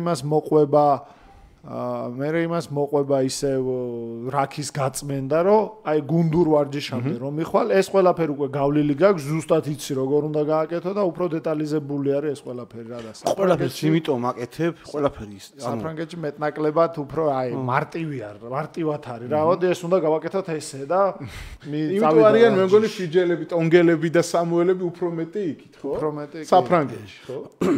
და იქით ბრიტანეთში ყველაფერს იმიტომ აკეთებ, გინდაც ის შტანგა, გინდაც ფიზიკა, თუ გინდაც ყველაფერი, რომ რაგბში მოედანზე იყო კარგად. და საფრანგეთში ნელ-ნელა შემოდის ახლა რომ ვაკვირდები იქაც რაღაცეები, უკვე გამიზნულად არის და უკვე იმისთვის არის რომ რაღაცა კარგად გააკეთონ და მე გეუბნები 2006 წელს წავედი საფრანგეთში და 2013-14 შეიძლება მეტიც იქამდე ჯერ არ იყო ეგეთი რამე რომ შენ რაღაც სისტემა, მოდი ამ სისტემით ვითამაშოთ. ალბათ ახლა უფრო არის. ახლა უფრო არის, კი, იმიტომ რომ ბოლოს აჟენში რო ჩავედი, იქ უკვე წვნელი და ისი დავალებდა რა სისტემით უნდა შეეტიათ. იქ იყო ხოლმე როგორ იცი, მხარე ამოვწუროთ, ეგ იყო ხოლმე. ხო, მხარეს ამოვწუროთ და მე მხარეს ამოვწუროთ, შერკინებამ უპირატესობა გავაკეთოთ, რაღაცა პიკენგოუები 22-ში შეხვალთ ხოლმე რაღაცა. ხაზ გამო, აი ეგეთი სისტემა იყო. შედარებით მარტივი, ინგლისში ყოველ გუნდთან ახალი სისტემა, თქვათ, როგორ თქვა, გლაზგოსთან იცი რომ მაგალითად სწრაფი სტადიონია, იმიტომ რომ ხელოვნური მოედანი აქვს და ცდილობდი რომ იმათ სწრაფი თამაში უყვართ და იმ სწრაფ თამაშს არ აყოლილი ხარ, რაც შეიძლება მაგრად შეგენელებულ და ამაზე ვარჯიშობდი ორშაბათიდან პარასკევამდე. და აი მაგალითად რო ეთამაშებოდი დრაგონს ან ედინბურგს, ხო? იქ უკვე ვიცოდი რომ ძიმე თამაში წავიდა და ცუდი სტადიონი ქონდა, ტალახი იქნებოდა და იქ უფრო ცდილობდი რომ სწრაფი რაგბი, სწრაფი ხელი ყოფილიყო და. ან ყველა გუნდს ისე უდგები, ეთამაშები როგორც მეტეოროლოგიის მიხედვით, როგორც გამოიყენო იმის მინუსები და აი ბევრ რაღაცას უკეთებ ანალიზ და ამის მიხედვით რა, როგორც ხდება. ბევრად მაღალი პროფესიონალიზმია, მარტივად ვიტყოდი მე ესე რა, ინგლისში. არა და იგივე 10 წლის წინ რო გადაგვეხედა ხო შემადგენლობის, ეხლა მეტნაკლებად გათანაბრდნენ, აღარ არის ისეთი სხვაობა და შეიძლება რაღაც მომენტებში ინგლისური კლუბები უფრო წინათ წავიდნენ ვარსკვლავების კუთხით. თან ეს ფინანსური შეზღუდვები არ იყო ხო მაშინ ეს ტრანსფერებზე და რაღაცა ბევრად უფრო ძლიერი შემადგენლობა იყო თავმოყრილი საფრანგეთში ვარსკვლავ ანუ ტულონი რო ვთქვათ იგივე მონპელიე ტულუზას ყოველთვის ძალიან ძლიერი გუნდი ყავს ვარსკვლავები დაკომპლექტებული გუნდი ყავს ვიდრე იყო ინგლისის ავიო პრემიერშიპში იგივე შოტლანდიაში და ასე შემდეგ თან ინგლისელებს მაინც აქვთ ხო ეს შეზღუდვა რომ იყო რაღაც პერიოდი როდესაც არ ათამაშებდნენ ბიჭებს რომლებიც თავისი ბრიტანეთის გარეთ თამაშობდა იგივე ჰალფპენი ხო ეხლა ცდილობენ ყოველ შემთხვევაში რაღაც პერიოდი მოხსნიან მე ისევ დაამატებენ როგორ აქვთ იცი არ ხსნიან უბრალოდ ჰალფპენი ათამაშეს ბევრი კეპები აქვს ზუსტად კეპების რაოდენობა ხო არის 60 ხო აი მაგალითად ვისაც 60-ზე მეტი კეპი აქვს იმას აძლევენ საშუალებას რომ უკვე ანუ ჩათვალე 60 კეპი რო აქვს ის ახალგაზრდა თამაში არ არის და ასე ვთქვათ თავისი საქმე გაკეთებული აქვს და ცოტა მეტი შემოსავლისთვის აძლევენ საშუალებას, რომ გავიდეს ქვეყნიდან. ინგლისსაც ბიგარი უელსელია ნიშ თამაშობს. იმიტომ რომ 60-ზე მეტი კეპი აქვს და შეუძლია გავიდეს და რაც უნდა ისაკეთოს. მე მახსოვს ჰალფპენიზე იყვნენ ძალიან ნაწყენები ტულონში. არ ვიცი ხა მამუკა გვეყოლება უახლოეს პერიოდში მე სტუმრად აუცილებლად და ჰალფპენიზე იყვნენ ძალიან ნაწყენები, თვითონ ტულონის ხელმძღვანელები იყვნენ, იმიტომ რომ წინა ბრიტანელი და ირლანდიელი ლომების ტურნირი როდესაც იყო, მიატოვა გუნდი პლეიოფების წინ და წავიდა ფინალის წინ და წავიდა იქით. ნუ რადგანაც ბრიტანეთში ლომებში რომ მოხვდები არის ძალიან პრესტიჟური მაგარი და უშვებენ, თვითონ გუნდი გიშვებს. ნუ რადგანაც საფრანგეთში ჩავიდა და ლომებში მოხვდა, ეგონა რომ თვითონაც პრობლემა არ შეექმნებოდა. ერთწლიანი კონტრაქტი ჰქონდა ტულონთან და გაწყვიტა. პლუს 1 წელი ჰქონდა კიდე და გაწყვიტა კონტრაქტი და წავიდა. რადგანაც კლუბის ხელმძღვანელობისაც გვესმის ხო ყველა ვარიანტი ხა აქ როცა ფინალი აქვს სათამაშო ადამიანური თვალსაზრისით ალბათ როცა შანსი გაქვს უნდა წახვიდე და ითამაშო ხო და ეხა თან ყოველთვის ეჯახება ხოლმე ერთმანეთს გუნდის ინტერესები, სანაკრებო ინტერესებს. მით უმეტეს ხა ბრიტანელი და ირლანდიელი ლომების ინტერესს დაეჯახება 4 წელიწადში ერთხელ არის და უფრო მეტად თქვათ ნაკრებთან უფრო დაალაგებს სიტუაციას, იგივე ინგლისის ნაკრებთან, უელსის ნაკრებთან შეთანხმდები, მაგრამ ეხა ბრიტანელი და ირლანდიელი ლომების ტურნე რო არის, იქ დაალაგება 4 წელიწადში ერთად. არ ყავს ცალკე ფედერაცია, არ ყავს ეს ხან ვინ არის წვრთნელი, ყოველ 4 წელიწადში ერთხელ უმეტეს შემთხვევაში იცვლება ეს ყველაფერი, ძალიან ცუდად გამოდის მე უკვე. ნუ ალპენი მეგრე გადაწყვიტა უპირატესობა მიანიჭა ბრიტანელ ლომებს, ალბათ მართალი რო გითხრათ, ალბათ მეც იგივე გადაწყვეტილებას მივიღებდი. ნამდვილად. დაფიქრების გარეშე და ნუ საერთოდ არ გავკიცხავ ან რამეს ვიტყვი მაგაზე ალპენის პირიქით პატივისცემად ჩემგან მაგ გადაწყვეტილების გამო ალპენის. ჩემი კარიერის მანძილზე საქართველოს ნაკრები იყო ჩემთვის პრიორიტეტი. ხან ლომებში ვერ ვთამაშებდი ვერანაირად, მაგრამ საქართველოს ნაკრები იყო პრიორიტეტი და ყოველთვის გუნდში რაც უნდა პრობლემები შეექმნათ, არ მაინტერესებს, მივდივარ, ეგ მქონდა ყოველთვის პასუხი. ვიცით რომ იყო განსაკუთრებით ადრე იყო ხოლმე აი ეს პრობლემები გამოშვებასთან დაკავშირებით.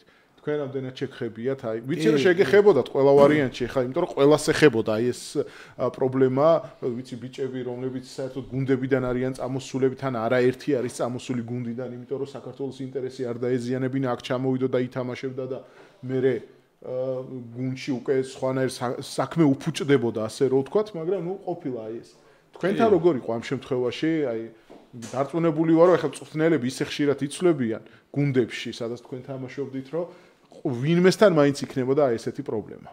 ყველა მოთამაშე არ ვიცი ხა რომ პრობლემა არ ქონოდა მაგაზე რომ უბრალოდ გეუბნები ხა ვისთან თამაშობ ესპანეთთან ჯო გეუბნება ესპანეთთან თამაშს ჩამოდი აგერ მანსტერთან ითამაშე რა ის ესპანეთი შენ გარეშეც მოუგებე რას ლაპარაკობ მე რაღაცა მედროშე ვარ იტყვია რაღაცა წინამძღოლი ვარ რა თქმა უნდა უკვირთი იმიტომ რომ მათ ურჩევნიათ კაი თამაში ითამაშონ ვიდრე შენ წახვიდე და ესპანეთთან გინდა პორტუგალია გინდა რუმინეთი გინდა რუსეთი ეს იმათთან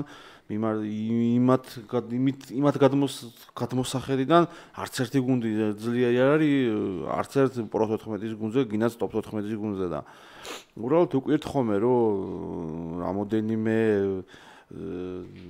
თავიდან რომ ცდილობენ რა თქმა უნდა არ გაგიშვან და ნუ მე მოთამაშეზეა დამოკიდებული როგორ დვიჟენიას მოიყვანს ეგრეთ წოდებულს რომ სიტუაციას როგორ დაალაგებ რა ზოგია რომ ეუბნება რომ მაგალითად ამაზე არ წახვიდე ამაზე წადი ნუ დარეკავ მე მწვრთნელთან აქ ეუბნები რომ ამაზე მიშვებენ იმ თამაშზე არ მიშვებენ და შეთანხმებაც ყოფილა ბევრჯერ ზოგჯერ არის რომ ნუ რადგანაც გამოუსავალი მდგომარეობაა გამოუვალი ხო რომ ამდან ტრავმა ყველაზე გიწევს წასვლა და ამაზე ხო ესე თქვი ხო ისე თქვი რომ არ წახვიდოდი ნუ მე ისე ახსნა გიწევს იმის რომ იმას ფეხით კივა მართლად კივა ერთხელ იყო ეს ვიტყვით მე ზირაქა და ჩილაჩაო ვიყავით და ნუ ხან ერთი ჩავიდო და ხან მეორე არ იყო ისე პრობლემა და ნუ მუხლი მეტკინა ხო და ვერ მივდიოდი ნაკრებში ერთ თამაში უნდა გამომეტოვებინა ხო და თან ტულონში ქონა გასვლა და ტულონშიც არ ვითამაშე და ანუ მე უნდა წავსულიყავი და ჩილაჩაო არ უნდა წასულიყო და მე რომ დავიმტვერი ჩილაჩაო უნდა წასულიყო და ტურონის გუნდის ხელმძღვანელობა მოვიდა და მკითხავდა აბა სათქიო ანუ იმას ვთქვილობდა რომ აინტერესებდა მართლა მტკიოდა თუ არა მეთქი რაგინა იერემი განახო თუ ის რა გადაღებული ეკოგრაფია განელო მტკივა მეთქი და ვერ მივდივარ ნაკრებში და აი ძლივძლივით გაუშვეს ჩილაჩავას ნაკრებში კი ბევრი ყოფილა ხა არავის არ აწყობს გუნდი გიხდის ხელფას და ურჩევნია ბოლომდე გამოგიყენოს და ბევრჯერ ყოფილა კი უფრო საფრანგეთში თამაშის დროს მქონია ეგეთი პრობლემები რომ აი ჩვენ ხა იმას ვეთამაშები და შენ მიდიხარ ბელგიას უნდა ეთამაშო მე ვთქარ არა აქვს მნიშვნელობა მე ვის ვეთამაშები მე ვთამაშებ საქართველოს ნაკრებისთვის და ვინ მეთამაშება დიდი მნიშვნელობა არ აქვს ჩემთვის და ერთხელ იყო ესეთი შემთხვევა ну ნაკრებში იქ რაღაც პრემიებია, დღიურები არის და ეს იმათმაც იციან ახლა და მირეკავს ერთხელ ჩვენი გუნდის მენეჯერი საფრანგეთიდან რომ აი ესეთი მნიშვნელოვანი თამაში გვაქვს, ძალიან გჭირდებით, თქვენ მან ბელგიას ეთამაშებიან, უშენოთაც მოიგებენ, ახლა უჩემოთ კი არა, ბელგიას მოუგებთ ყველანაირად, მაგრამ უშენოთაც მოიგებენ და ახლა ხო ხდები იქაც სიტუაციის გაფუჭება არ მინდა და მე ვთქარ მენეჯერი არ გვიშვებს ახლა მოგცემ მე ვთქარ მენეჯერის ნომერს და თუ გაარკვევ მენეჯერთან ხო ვიცოდი დარწმუნებული ვიყავი რომ მენეჯერი არ გაგვიშვებდა როგორც კი გავთიშე ტელეფონით და მოვბივარ მენეჯერთან არ უთხრა მაგრამ არც ერთ ვარიანტი არ უნდა ეგეც იყო არ უნდა წავიდე მე ვთქარი რაც არ უნდა კითხოს მეთქი მაგათ არ გაგიშვებთ არ ინტერვიულო ანდონ გიტოვებ ალტერნატიულ ვარიანტს გინდა მიპასუხი ამ კითხვაზე გინდა არა ვიცი რომ ყოფილა შენ შემთხვევაში რომ ჩამოსულხარ რა აქ და არ გითამაში. კი, მაგის ერთი მიზეზი იყო, რაც კონფლიქტი გამოიწვია. ნუ უკვე გავლილი ამბავია მე მგონი და თუ გინდა მოყევი რა ვიცი რა და ეხა ესეთი ვარიანტია. გამოცდილება ერთ-ერთი სპორტსმენის და მეც გადამხდა, ნუ ერთ სიტყვით ვითამაშე თამაში, გამოძახებული ვარ ნაკრებში. კვირას იყო თამაში, ორშაბათს წამოვედი, სამშაბათს დილს ჩამოვედი იტალიიდან, ხო ხვდები, იმდენი გადაждდომა, იმდენი ჯერ მატარებელი მერე ის და როცა ჩამოვედი, მერე ერთ-ერთმა ის იყო, რა გვარი იყო ის ბრედიმ რომელ გუნდში თამაშობდი მაშინ?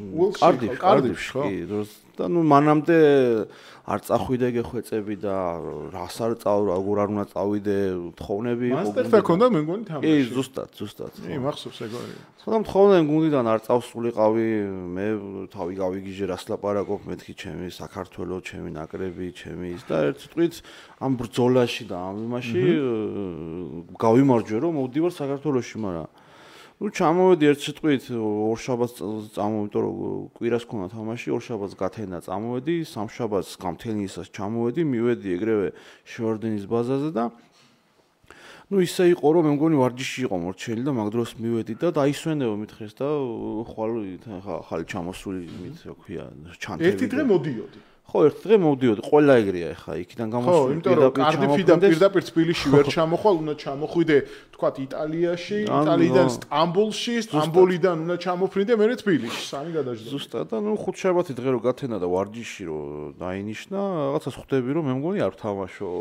ხო და ანუ იმ 15 ეულში არ დგეხარ, რომელიც ხო, არა, 15 ეულში არა უშავს კიდე, 23-ში რო არ ხარ ეგ. ანუ 15 ეული კიდე ხო იცვლება, ანუ ვარჯიში არის, თქვათ სამ კომბინაციას პირველი ხაზისთვის 15 ეული მთავარი არა 23 ფაქტურად ხო, ნუ იქ ხარ და ითამაშები, თორე ყველა ვარიანტში შეხარ. ხო და ვარჯიში რომ მორჩა, ნუ გავიყვანე ეს თველი და მეთქი, რა ხდება მეთქი ხა, თუ არ ვთამაშობ თქო, მითხარით ხო, არა ვარ თამაშობ ხო და მეთქი ბიჭო, ესე და ესე გუნდში პრობლემა მაქვს, თუ შეგიძლია რამენაერად ეს თამაში მათამაშე და მე თუ გინდა სულ არ მათამაშო მთელი ცხოვრება დამივიწყე და თხოვნით და იმით რომ მეთქი უბრალოდ გამომიშვა გუნდმა რომ ხვეწნამუდარით მიტოვებდნენ და ხა აქ ჩამოვიდე და არ მათამაშებ მეთქი პრობლემები შემექნება. სასეინო წამოხვედი ხო? საგულაოდ წალებში საგულაოდ ხარ წამოსული.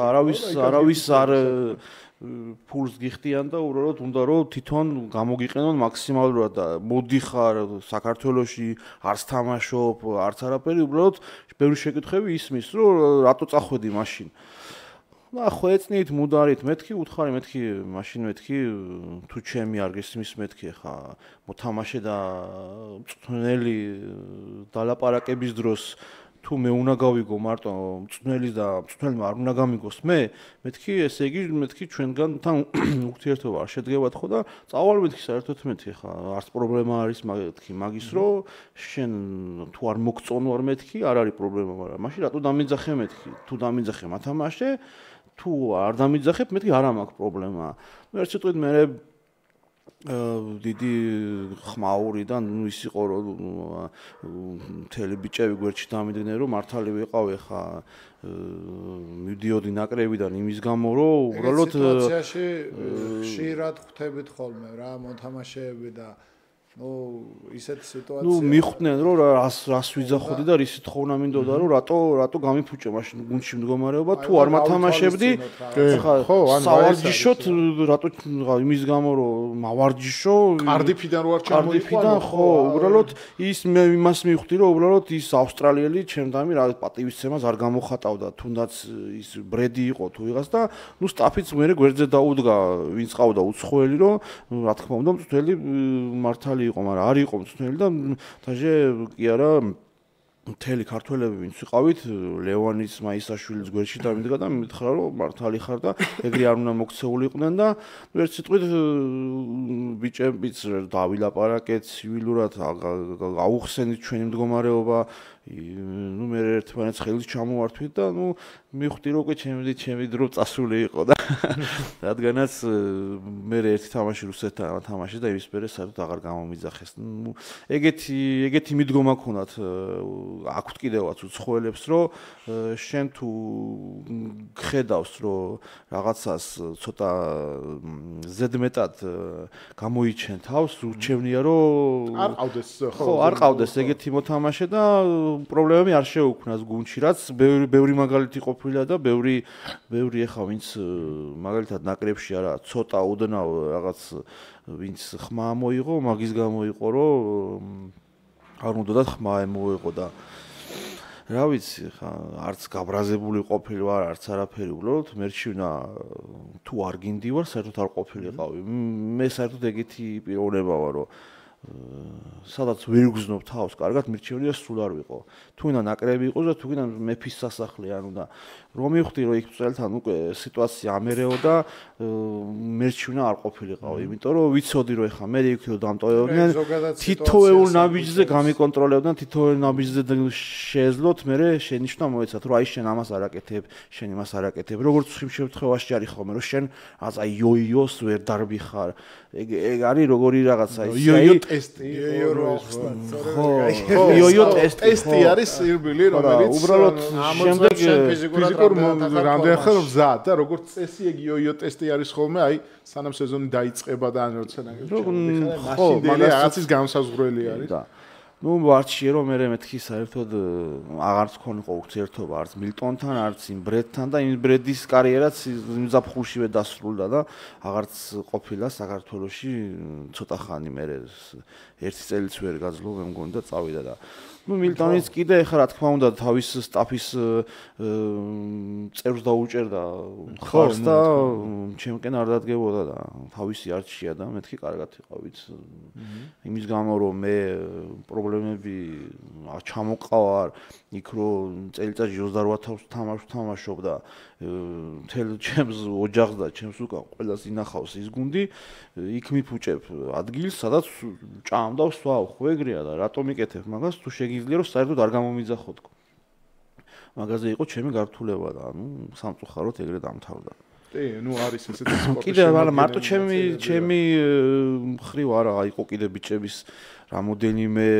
მოთამაშის ახლა რა ვიცი თუ მოვიწევთ პირდაპირ ვკითხოთ როგორც მე ვკითხები და მოყვებიან როგორ იყო რა თქმა უნდა ალტერნატივა შეუძლია რომ უბრალოდ თავი აარიდოს იმ საუბარს უბრალოდ ეხლა იმიტომ შევეხი ამ თემას რომ უკვე გავლილი ამბავია უკვე ის წვრთნელი წასულია უკვე და აი შემადგენელი ხო შემადგენელი ნაწილია ცხოვრების რომელიც ძალიან მოხარულები ვართ რომ კუთხეც ეხლა სპორტსმენი აქტიური წევრი ყველაფრის რო არ ყავდეთ ამ თემაში ხო რა თქმა უნდა ეს არის გაიგებდა ახლა ყველას გონია რომ იქ ყველაფერი კარგად არის და ყველა დალაგებული მუსიკასავით მიდის ნოტებზე და ესე შეიძლება ყველაფერი პირდაპირ არ ვთქვათ მაგრამ ესე პირდაპირ მაგრამ ნუ ეხლა საუბარში ბევრი მიხვდება რომ თქვათ ის რატო არ იყო თქვათ იმ დროს ნაკრებში როცა შეეძლო არის მეორე ვარიანტიც ეხლა სახელებს და გვარებს მე ნამდვილად არ დავასახელებ, მაშინ ჩვენ როდესაც ახალგაზრდულში თამაშობდით, იყო თქვათ პირველ ხაზელი, რომელიც ძალიან კარგი იმ მომენტისათვის საფრანგეთში თამაშობდა ძალიან მაღალ დონეზე, მაგრამ თვითონ ბიჭებთან ჰქონდა არეული ურთიერთობა. თვითონ გუნდურობაში, ხო? გუნდურობაში ვერ ჯდებოდა გუნდურ და იმ მომენტში საბოლოო ჯამში მე რომ ვიკითხეთ უკვე, როდესაც ჟურნალისტები გავხდი უკვე ჟურნალისტი, დავანებე ამ სარაგბო კარიერა დავასრულე და როდესაც ვიკითხე მე აი მიზეზი რატო მწვრთნელთან, ქართველი მწვრთნელი ყავდა მაშინ, ვიკითხე მიზეზი, აი ესეთი ახსნა მოვიდა, რომ მირჩევნია გუნდში იყოს დაალაგებული სიტუაცია, ყველა ვარიანტში და ყველა ერთმანეთის, ასე ვთქვათ, ძმები იყვნენ და ერთმანეთის ძალიან კარგად ესმონდეს და ერთი მთლიანი შეკრული იყოს. როდესაც ემზადები ისე დიდი ტურნირისთვის, მაგალითად, როგორც სოფლიოს ჩემპიონატია, ვიდრე ერთი პატარა სტიჩკა, რომელიც რევს აბსოლუტურად ყველაფერს, სიტუაციას რევს, აი ამ ყველაფერს რევს.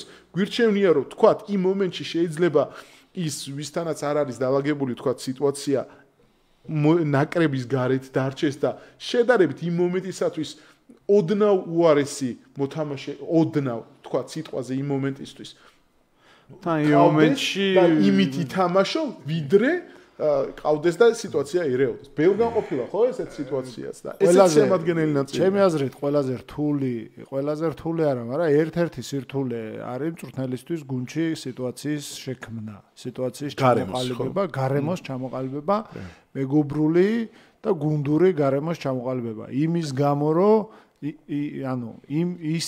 ისეთ გარემოს ჩამოყალიბება, რომ მე და ანტონა ეხა მარტო რაგბი არ გვაკავშირებს, ჩვენ მეგობრები ვართ, ქართულად ვიტყვი ძმაკაცები ვართ, ხო და ძალიან ახლო ურთიერთობა გვაქვს. ანუ რაგბით არ იწყება და მთავრდება ჩვენი ურთიერთობა. მე და ანტონა რო ერთად გავალთ, მე ამისთვის ყველაფერს გავაკეთებ. ხო ხდები?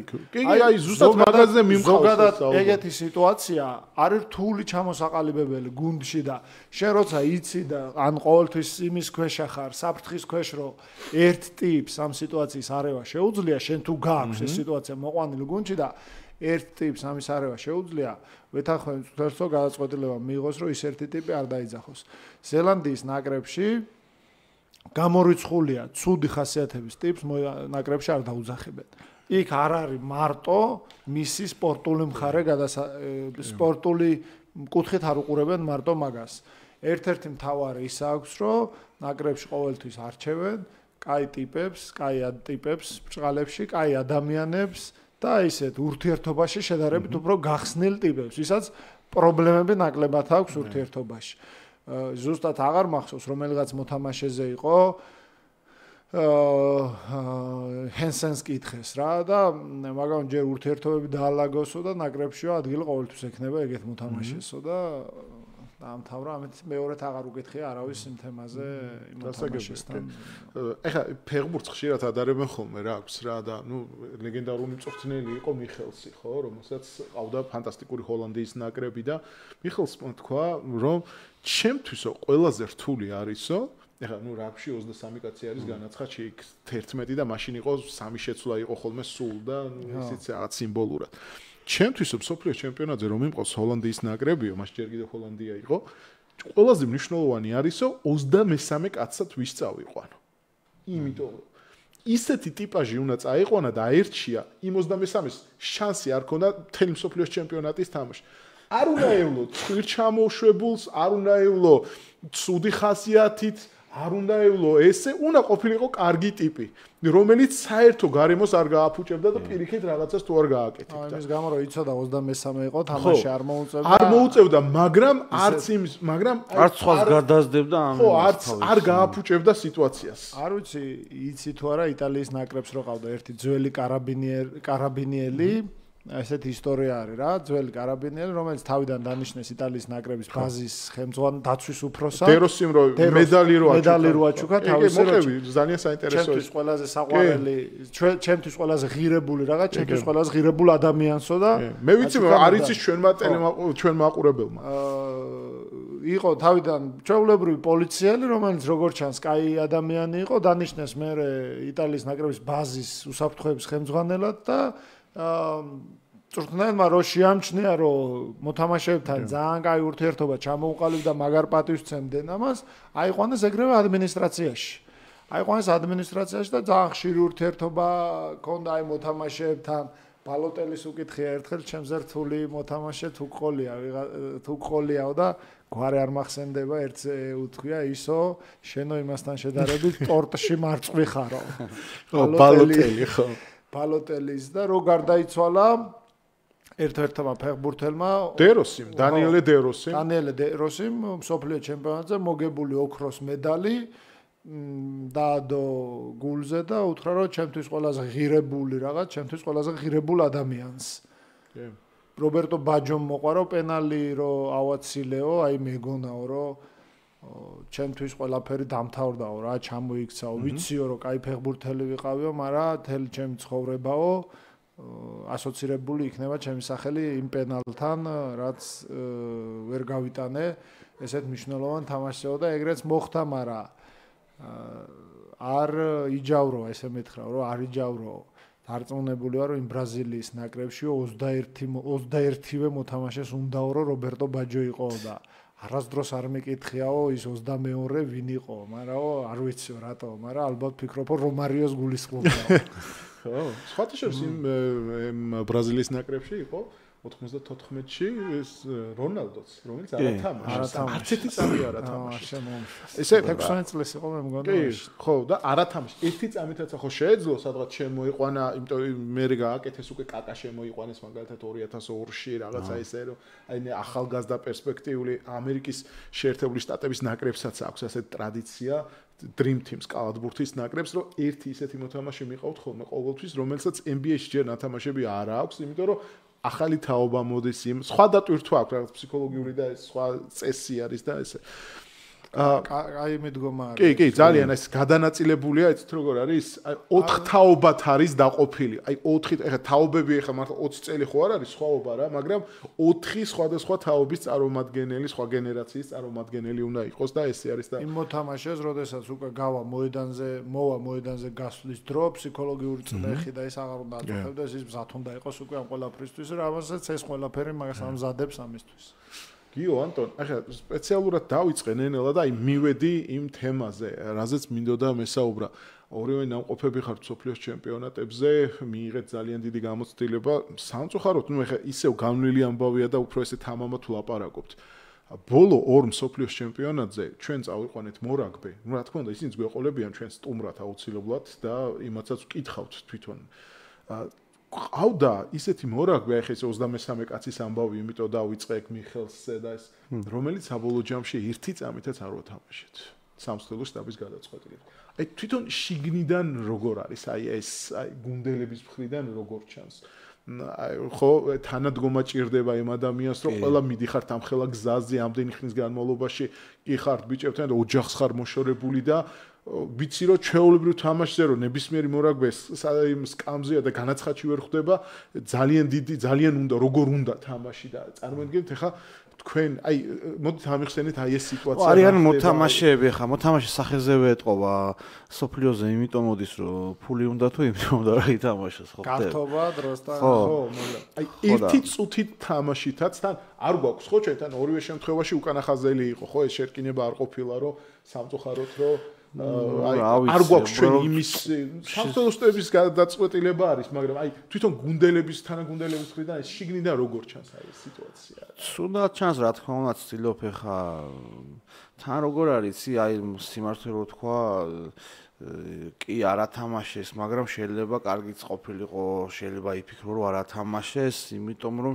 რაღაცა ხო ხდება აი ბევრი ახსნა აქვს და ბევრი კუთხიდან შეიძლება შეხედო მაგას როგორც თუნელისგან როგორც მისი მოთამაშის ნათესავიდან ხო ხდება ყველანაირი ახსნა აქვს და ჩვენ ახლა მაგალითად როგორც მოთამაშე ისე ვფიქრობ რომ ყველას უნდა ქონდეს შანსი ნაკრებში რომ მოხდეს ვინც იმსახურებს და ყველამ უნდა ითამაშოს მაგრამ ნუ რადგანაც ეხა წვნელი ფიქრობს იმას, რომ იმიტომ წამოიყვანა, რომ მართლა უბრალოდ ადგილი იყოს შესავსები, ხო ხტები შენ იმას ვერ აგზნობინებ, რომ თუ იმიტომ წამოიყვანა, რომ ადგილი იყოს შესავსები, თვითონაც ხდება.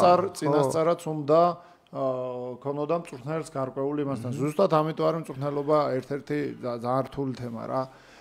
თუ ადგილი შესავსებად ყავდა წამოყვანილი, წინასწარ უნდა ქონოდა თვითონაც ხდება ახლა იმასთან გარკვეული და თუ არა და რავი, აი რთული გადაწყვეტილება არის, მაგალითად ყავს ვიღაც მოთამაშე, ნუ მსოფლიოზე მიდიხარ ორი თამაში ისეთი არის, რომ გინდა რომ აუცილებლად მოიგვახ ჩვენ რეალობას შევხედოთ. იმ ორ თამაში როტაციას ვერანაირად ვერ აკეთებ, აყენებ იმ მოთამაშეებს, ვისაც ფიქრობ, რომ ამ თამაშის მოგება შეუძლია.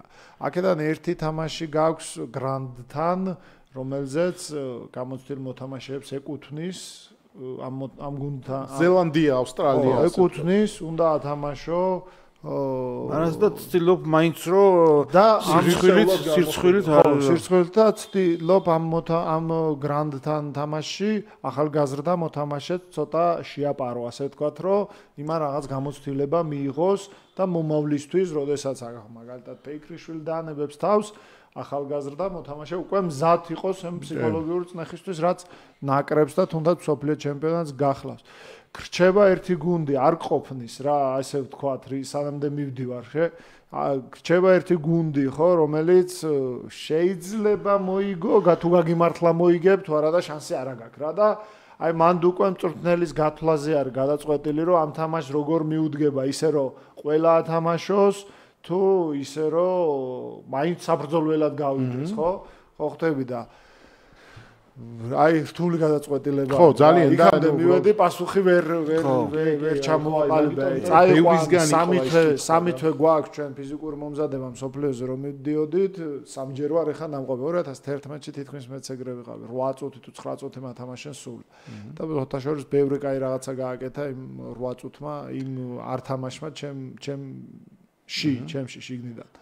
ხო და აი ამას ვამბობ რა სამი თვე გადიხარ ჯოჯოხეთურ ფიზიკურ მომზადებას. აი ვერ წარმოიდგენს ახლა ამას უბრალო ადამიანი, ვისაც სპორტთან ურთიერთობა არ აქვს, ვერ წარმოიდგენს ჩვენ იქ რას გავდივართ რა. აი სიცხეში რო ქცივა და რაღაც არის სისხლის უნს რო გემოს ყიში და აი იმდენს რო ირბენ რო აქ უკვე სისხლის გემოტრიალებს და ესეთი რთული რაღაცებია და ზოგადად მინდა მე უკვე რადგან აქტიური სპორტსმენი არა ვარ, როდესაც რაღაცას და შეურაცხყოფაზე გადავდივართ, განსაკუთრებით სოციალურ ქსელებში უყვართ ხოლმე შეურაცხყოფას გადასვლა, ყოველთვის იფიქრეთ იმაზე, რა გაიარა იმ მოთამაშემ იქამდე, რომ იქ მისულიყო. და ამის მიხედვით გამსაჯოთ მოთამაშეები. დაუბრუნდები ხა იმ საკითხს, მაინც თვლი რომ უნდა მიეცეს 10 წუთი მაინც შანსი ყველას, რომ უბრალოდ იმის გამო რომ რაც გაიარა იმან თუ ახლა კვაყოფილია და არ უნდა შანსი და მაშინ იყოს ისე როგორც არის, მაგრამ აი ისეთ რთულად წარმოსადგენია ხო მონდომებულ ადამიანს, როდესაც ატყობ რომ უნდა რაღაცის გაკეთება, ფიქრობ რომ შანსი უნდა მიეცეს იმისთვის. 2011 წლის სოფლიოზე ვიყავი ეგრე, წამიყვანეს და თითქმის ვაფშე არ მათამაშეს, ვაფშე ეს კუჩური ხო მეგობრული ჟარგონები ჩვენთან შინაურული სიტუაცია ამით უბრალოდ სიტყვა არ მომწონს თვითონ, მაგრამ ხანდახან წამოწდება. საერთოდ არ მათამაშეს, მაგრამ ამან ჩემში რაღაც გავლენა მოახდინა. თვითონ ადამიანი არ უნდა გაატყდა, მე ვფიქრობ, რაც არ უნდა იყოს რა. ჩემში რაღაც როგორც კი დავბრუნდი საფრანგეთში, ჩემ გუნდში, მივხვდი რომ ესე არ შეიძლება რა. რაღაც ან უნდა იყოს საუკეთესო, თუ არა და ეცადო საუკეთესო იყო, ან მაშინ ვაფშე უნდა დაანებო თავი, საერთოდ უნდა დაანებო თავი რა მნიშვნელობა აქვს ესე ამის კეთებას და დავჯექი მაშინ ზოგადად რთული იყო ეგ თემა, დავჯექი ინტერნეტში და დავიწყე მოძებნა სწორი კვება, სწორი ვარჯიში. როგორ გახდე ძლიერი? პირველად ჩავწერე რა არის საჭირო ჩამოყალიბდა კარგი სპორტსმენად Google-ში რა. ქართულადაც, ინგლისურადაც, ფრანგულადაც და ამის მერე სხვათა შორის ბევრი რაღაცა შეიცვალა უკეთესობისკენ და თუ ვინმეს ესე მოუწია რომ არ ათამაშებენ, თავის გაძლიერებისთვისაც შეიძლება გამოიყენოს ეს. კვება ახსენე. რომელიც პრობლემატურია ზოგადად ქართულ რაგბში და ქართულ სპორტსმენებში ზოგადად რეალობაში ხო მაგრამ როდესაც გადაწყვეტილი გაქვს რომ აი რაზეც საუბრობდი როდესაც გადაწყვეტილი გაქვს რომ შენ უფრო მაღალ დონეზე უნდა ახვიდე იგივე გიორგი შერმადინია ვიღოთ ახლა ესპანეთის ჩემპიონატის MVP გახდა ძალიან დიდი წარმატება ამ მომენტისათვის არის საუკეთესო ლიგა ევროპაში შიდა ჩემპიონატი და ძალიან დიდი წარმატებაა ეს მთლიანად საქართველოსი ყველასი ჩვენის გიორგიმ თვითონ თქვა თავის ერთ-ერთ ინტერვიუში სანამ სწორად კვება არ დავიწყე და ეს ყველაფერი გააკეთა ბოლო 5 წლის წინ დაიწყო მან სწორად კვება იმიტომ რომ იყო შემდგარი სპორტსმენი რომელიც თამაშობდა იტალიის ჩემპიონატში მაგრამ რაღაც დონემდე მიდიოდა იმის ზემოთ ვერადიო რომ დავიწყე სწორი კვება და მოხდი იმ გარემოში მერე დაიწყო ჩემთვის ახალი კარიერა აი ამაზე მინდა რომ ისაუბროთ თქვენ ორივე ეგრე შემიძლია მე ვთქვა 2011 წლის სოფლიოს მერე დაიწყო ჩემთვის ახალი კარიერა სწორი კვება ძილი ვარჯიში სწორი ვარჯიში დასვენება რაც ყველაფერს საჭირო იყო სპორტული ცხოვრებისთვის დავიწყე მაშინ და ეხლა რაც შეეხება სპორტულ კვებას ჩვენთან რატომღაც არ აქცევენ თუ არ უნდათ მიაქცევენ ყურადღება ამ ყველაფერს კვებას თვლიან მეორე, მესამე, მეოთხე ხარისხოვნად. არა, დამიჯერეთ ვისთვისაც ჩემი სიტყვა რამეს ნიშნავს, პირველი არის კვება. პირველ რიგში. აი მარტივი მაგალითი მოვიყვანოთ. უბრალოდ ადამიანმა სწორად რო იკვებო ჯამრთელად, როგორც საჭირო არის, ხილი თავის დროზე, დილით, კვერცხი, რაღაც სერიალი როგორც არის, აი ისა ხორცი, მოხარშული, ბოსტნეული უბრალოდ ადამიანურ ფორმაში, ფიზიკურ ფორმაში ჩადგები. ჩვეულებრივად რო იკვებო და საერთოდ არ ივარჯიშო. სისხლის ნევა რეგულირდება, წონა ჯანმრთელობა, ღიპი არ გექნება, ესე ვთქვათ, ჟარგონულად გვერდები, ცხიმები მოიკლებს და დღე და ღამე რო ივარჯიშო. დღე და ღამე, აი ყველაზე მარტი რო ივარჯიშო, თუ ვინმე ვარჯიშობს და ჭამო მაკდონალდსი და სხვადასხვა ფასტფუდები რა, შაურმა, გამორიცხულია ფორმაში ვერ ჩადგები. აი მარტივად რო ვთქვათ და ასე რომ პროცენტულად ვერ გაყოფ ესე რას უფრო დიდი პროცენტი უკავია, მაგრამ ყველაზე მნიშვნელოვანი არის სწორი კვება.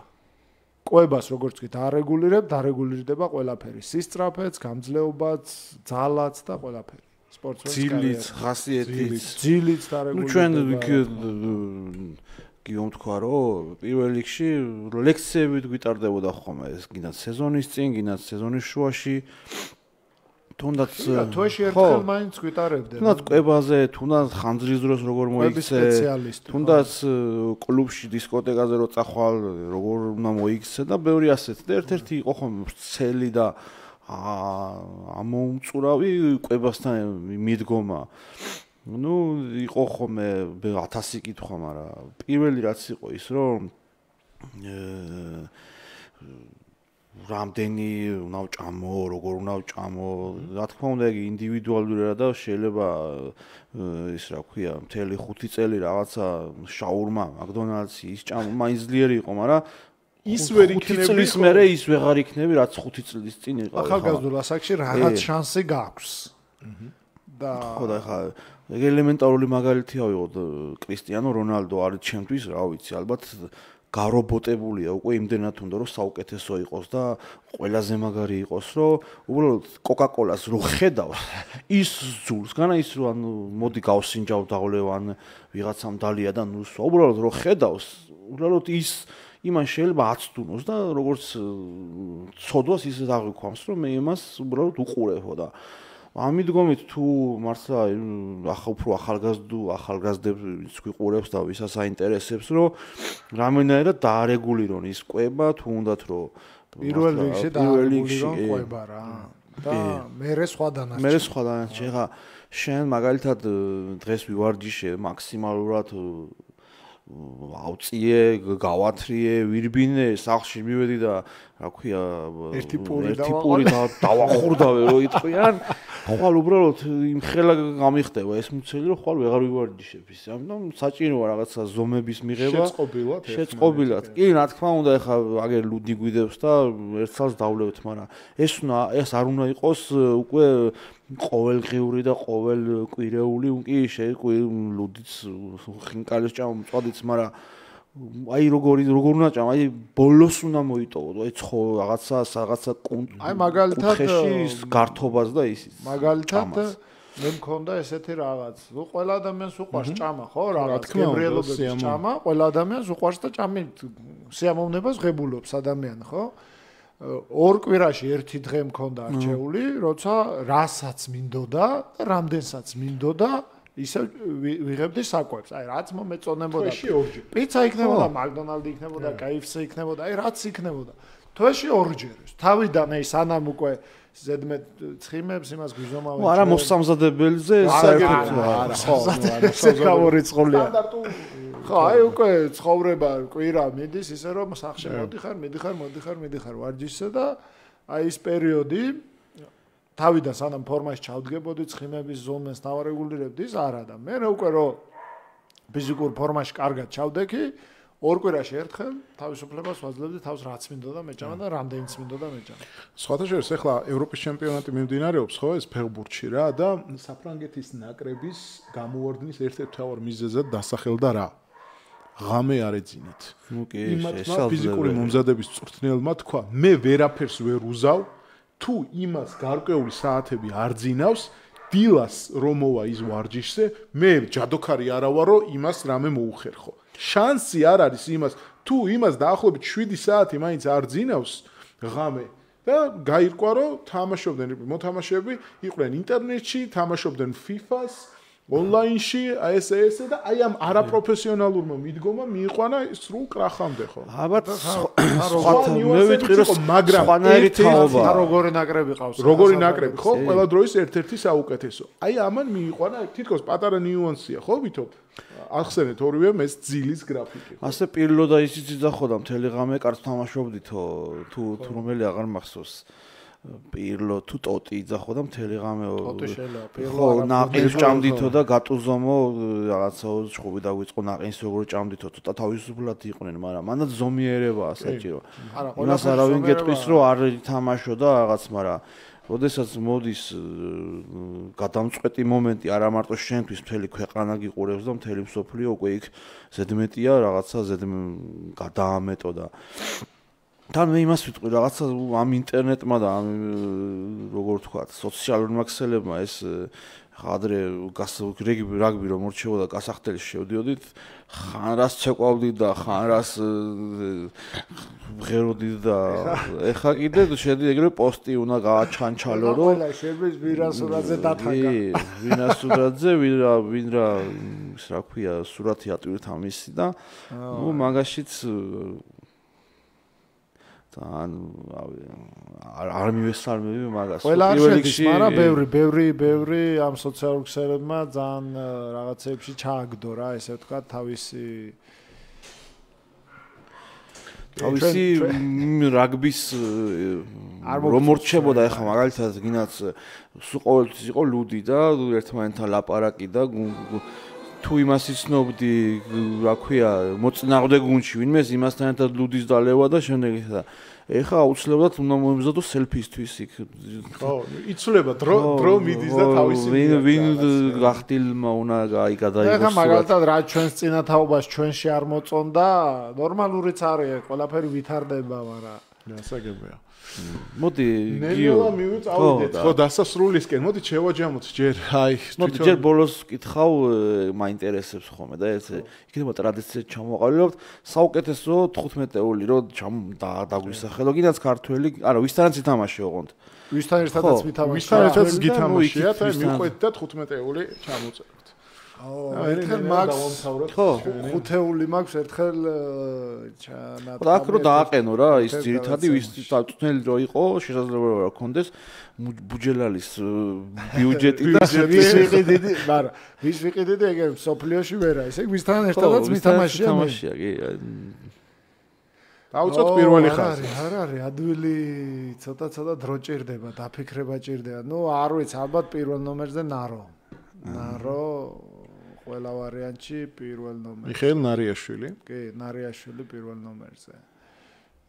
ჰუკერზე აი ისა ბოლდვინი კაი ბიჭი ლომარო უკბინა ხელზე გაგახსნა ლომარო უკბინა ხელზე აფრიკაში თუ გახსოვთ ეგვიდე არ მახსოვს პროტოთმატის ჩემპიონატი რო დაიწყო და აფრიკაში რო უნდა ჩასულიყვნენ იქ ტურები იყო იქ საფარიში იმაში ერთ-ერთ მოთამაშე მოფერება დაუწყო ლომს ლომი შემობრუნდა და ნაზად კბილი გაკარა ეთი ფერწელწადი ვიცი რა ქვია ანთებას ებრძოდა მე რამის ხელი მოაჭრეს. აი ხელი, კი, პრობლემა მქონდა. 3 ნომერი, ზირაქაშვილი რა. კი ბატონო. 4 ნომერი მე თვითონ, 5 ნომერი ალან ვეინ ჯონსი, 6 ნომერი ლუატუა, 7 ნომერი მამუკა, აი 8 ნომერი შემიძლია ვთქვა ბასილაია, მაგრამ იმ საუკეთესო წლებში რაც მოკლე ქონდა რა, 1-2 წელი. ინგლისთან მოთამაშე ბასილაია. ხო, აი 1-2 წელი რაც ითამაშა იმ საუკეთესო სამწუხაროდ ან ბევრი ტრავმები, ყველა თითი აქვს მე მგონი მონატეხი, დიმასთანაც ძალიან ახლო მეგობრული ურთიერთობა მაქვს, მარტო რაგბი არ არის ჩვენი ურთიერთობის თემა და მაგარი მოთამაშე არის ერთი სიტყვით. უბრალოდ ყველა თითი აქვს მე მგონი მონატეხი ხელზე რა. იმდენი ტრავმები აქვს მიღებული. 9 ნომერი აი მაშინ რო თამაშობს ეხა ანტონი ერთად თამაშობდით სახელს ვერ ვიხსენებ. ვილიამსში. არა, მიუნსტერში ზელანდიელი რო თამაშობს. აუ კლარკსონი თუ რაღაც კი აუ ვიცი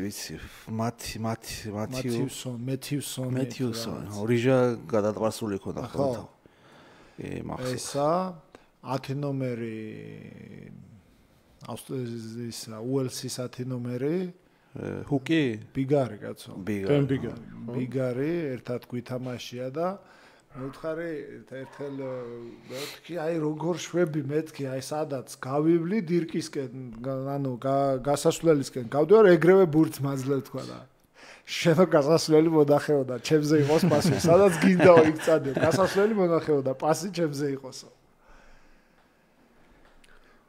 12 ნომერი ცოტა რთულია ცოტა ითამაშა სხვათა შორის იმ წელიწადს ბრისტოლში რო გადავედი პირველ წელს მაგრამ ძალიან მაგარი მოთამაშე იყო და მაგრად მომწონს ჰენსენი ხო მეგრევე მივხვდი მეთქი მაგას ჰენსენი ძალიან აი როდესაც იყო მოედანზე 10-საც თამაშობდა 12-საც თამაშობდა და იმედი ქონდა რომ ეხლა 13 კაცს თამაშობს თუ იცი კიდე თამაშობს ჩემზე უფროსი იყო როგორ თამაშობს თამაშობს 13 კაცს უბერავს შედარებით ეხლა საფრანგეთში და იქით ცოტა ისეთი ვიდრე ავსტრალიაში ონ იმაში არა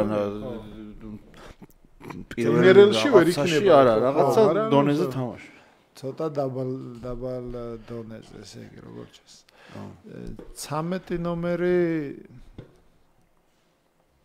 13 ნომერიც ალბათ ვილიამსი. ვილიამსი ოსპრეიში რო თამაშობდა. მაგართან ერთი რამოდენიმე ხანი მოგვიწია რა. ვაჟე ოსპრეიშის ერთი თვე ვიყავი. ხო და აი ხო გეუბნები აი შორტის ქვემოთ რო უყურებდით ჩოლები პირველი ხაზის სტანი იქონდა და ზემოთ უკვე ისეთი გამოვშალი 13 ნომერი კლასიკური მოთამაშე იყო ძალიან და სხვათა შორის აი სერიოზ დიდი ქონების პატრონი არის და მიუხედავად ამისა რაგბს თამაშობდა მაღალ დონეზე უელსის ნაკრებში ჯერ მოხვედრილი წლის ხო 11 ნომერი ნორსი ახლა საქართველოს და უელსის ნაკრები გავუდის, მაგრამ ვისთან ერთადაც მითამაშია, ესე გამოდის. ნაქარავაკი არა, იმასთან ხო აქ ნათამაშები რა ქვია, გონევა. ნიკი გონევასთან არა, მე რო ჩავედი, იმ წელს გადავიდა, მაგრამ ნათამაშები არა, აი ვისაც შეხვედრი ხარ ისიც შეგიძლია. თვითონ მოედანზე. აი ხა თავიდან დავიწყო? არა, აი ხა ნათამაშები იყოს, ნათამაშები, ეგ უფრო საინტერესო იქნება. ნათამაშები ვისთანაც მაქვს. ხო. აი მეორე კრაიზე გარემარბი ვის დავაყენებდი, ცოტა დაფიქრება.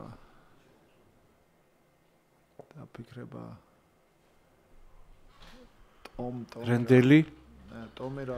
რენდელი ხო იყო შემოვიდა ბრისტოლში. არა, ჩემს მერე მივიდა. ჩემს დროს იყო, მაგრამ ბავშვებში იყო მაშინ.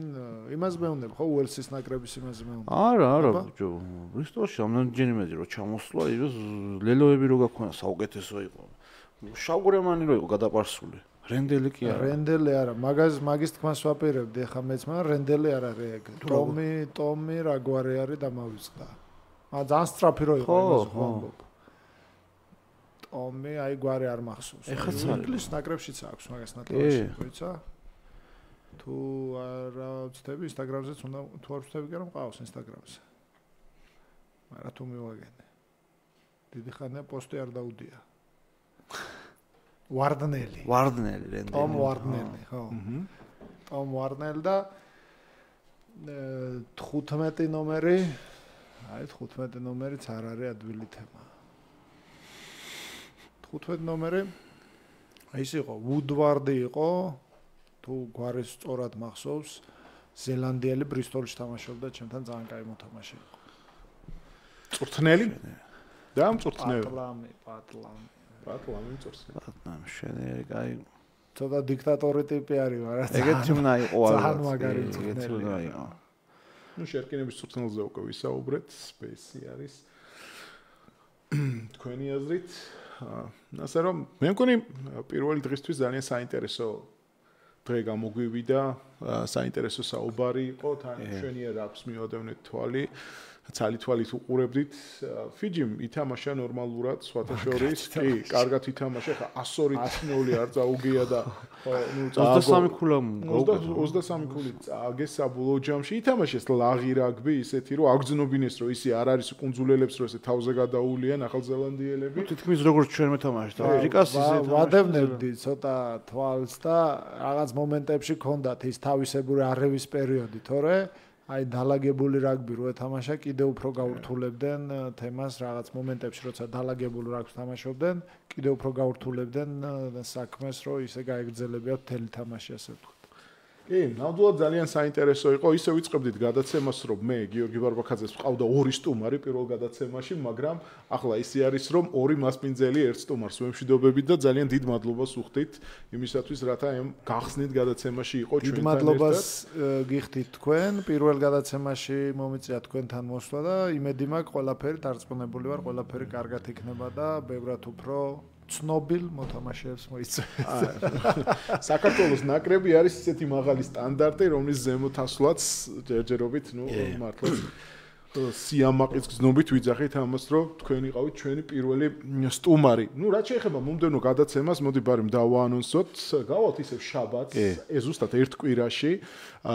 იქნება ეს შუადღის 2 საათზე, 14 საათზე. ავსტრალიისა და საფრანგეთის მატჩით საინტერესო მატჩი იქნება ნამდვილად. სტუმარი გვეყოლება უკვე ვიცით ვასილ კაკოვინი და მასთან ერთად განვიხილავთ საფრანგეთის ამბებს, განვიხილავთ მის თანაგუნდელები არიან წასულები ბევრი, ვისთანაც უთამაშია. წესი და რიგით საინტერესო გამოცდილი და წარმატებული საუბარი უნდა გამოგვივიდეს წესი და პროფესიონალი და მადლობა გიორგი, მადლობა ლიდერ სპორტს, მადლობა ვინც გიყურეთ და რა ვიცი. გილოცავ ახალ ამპლუას. აჰა, მადლობა და რა ვიცი. კიდევ ერთხელ დიდი მადლობა. დავიხვეწებით, შევეცდებით, განვითარდეთ ბევრ რამეში და შემდეგ კვირაში აუცილებლად შევხვდებით. შევხვდებით. ასე რომ ნახვამდის. ნახვამდის.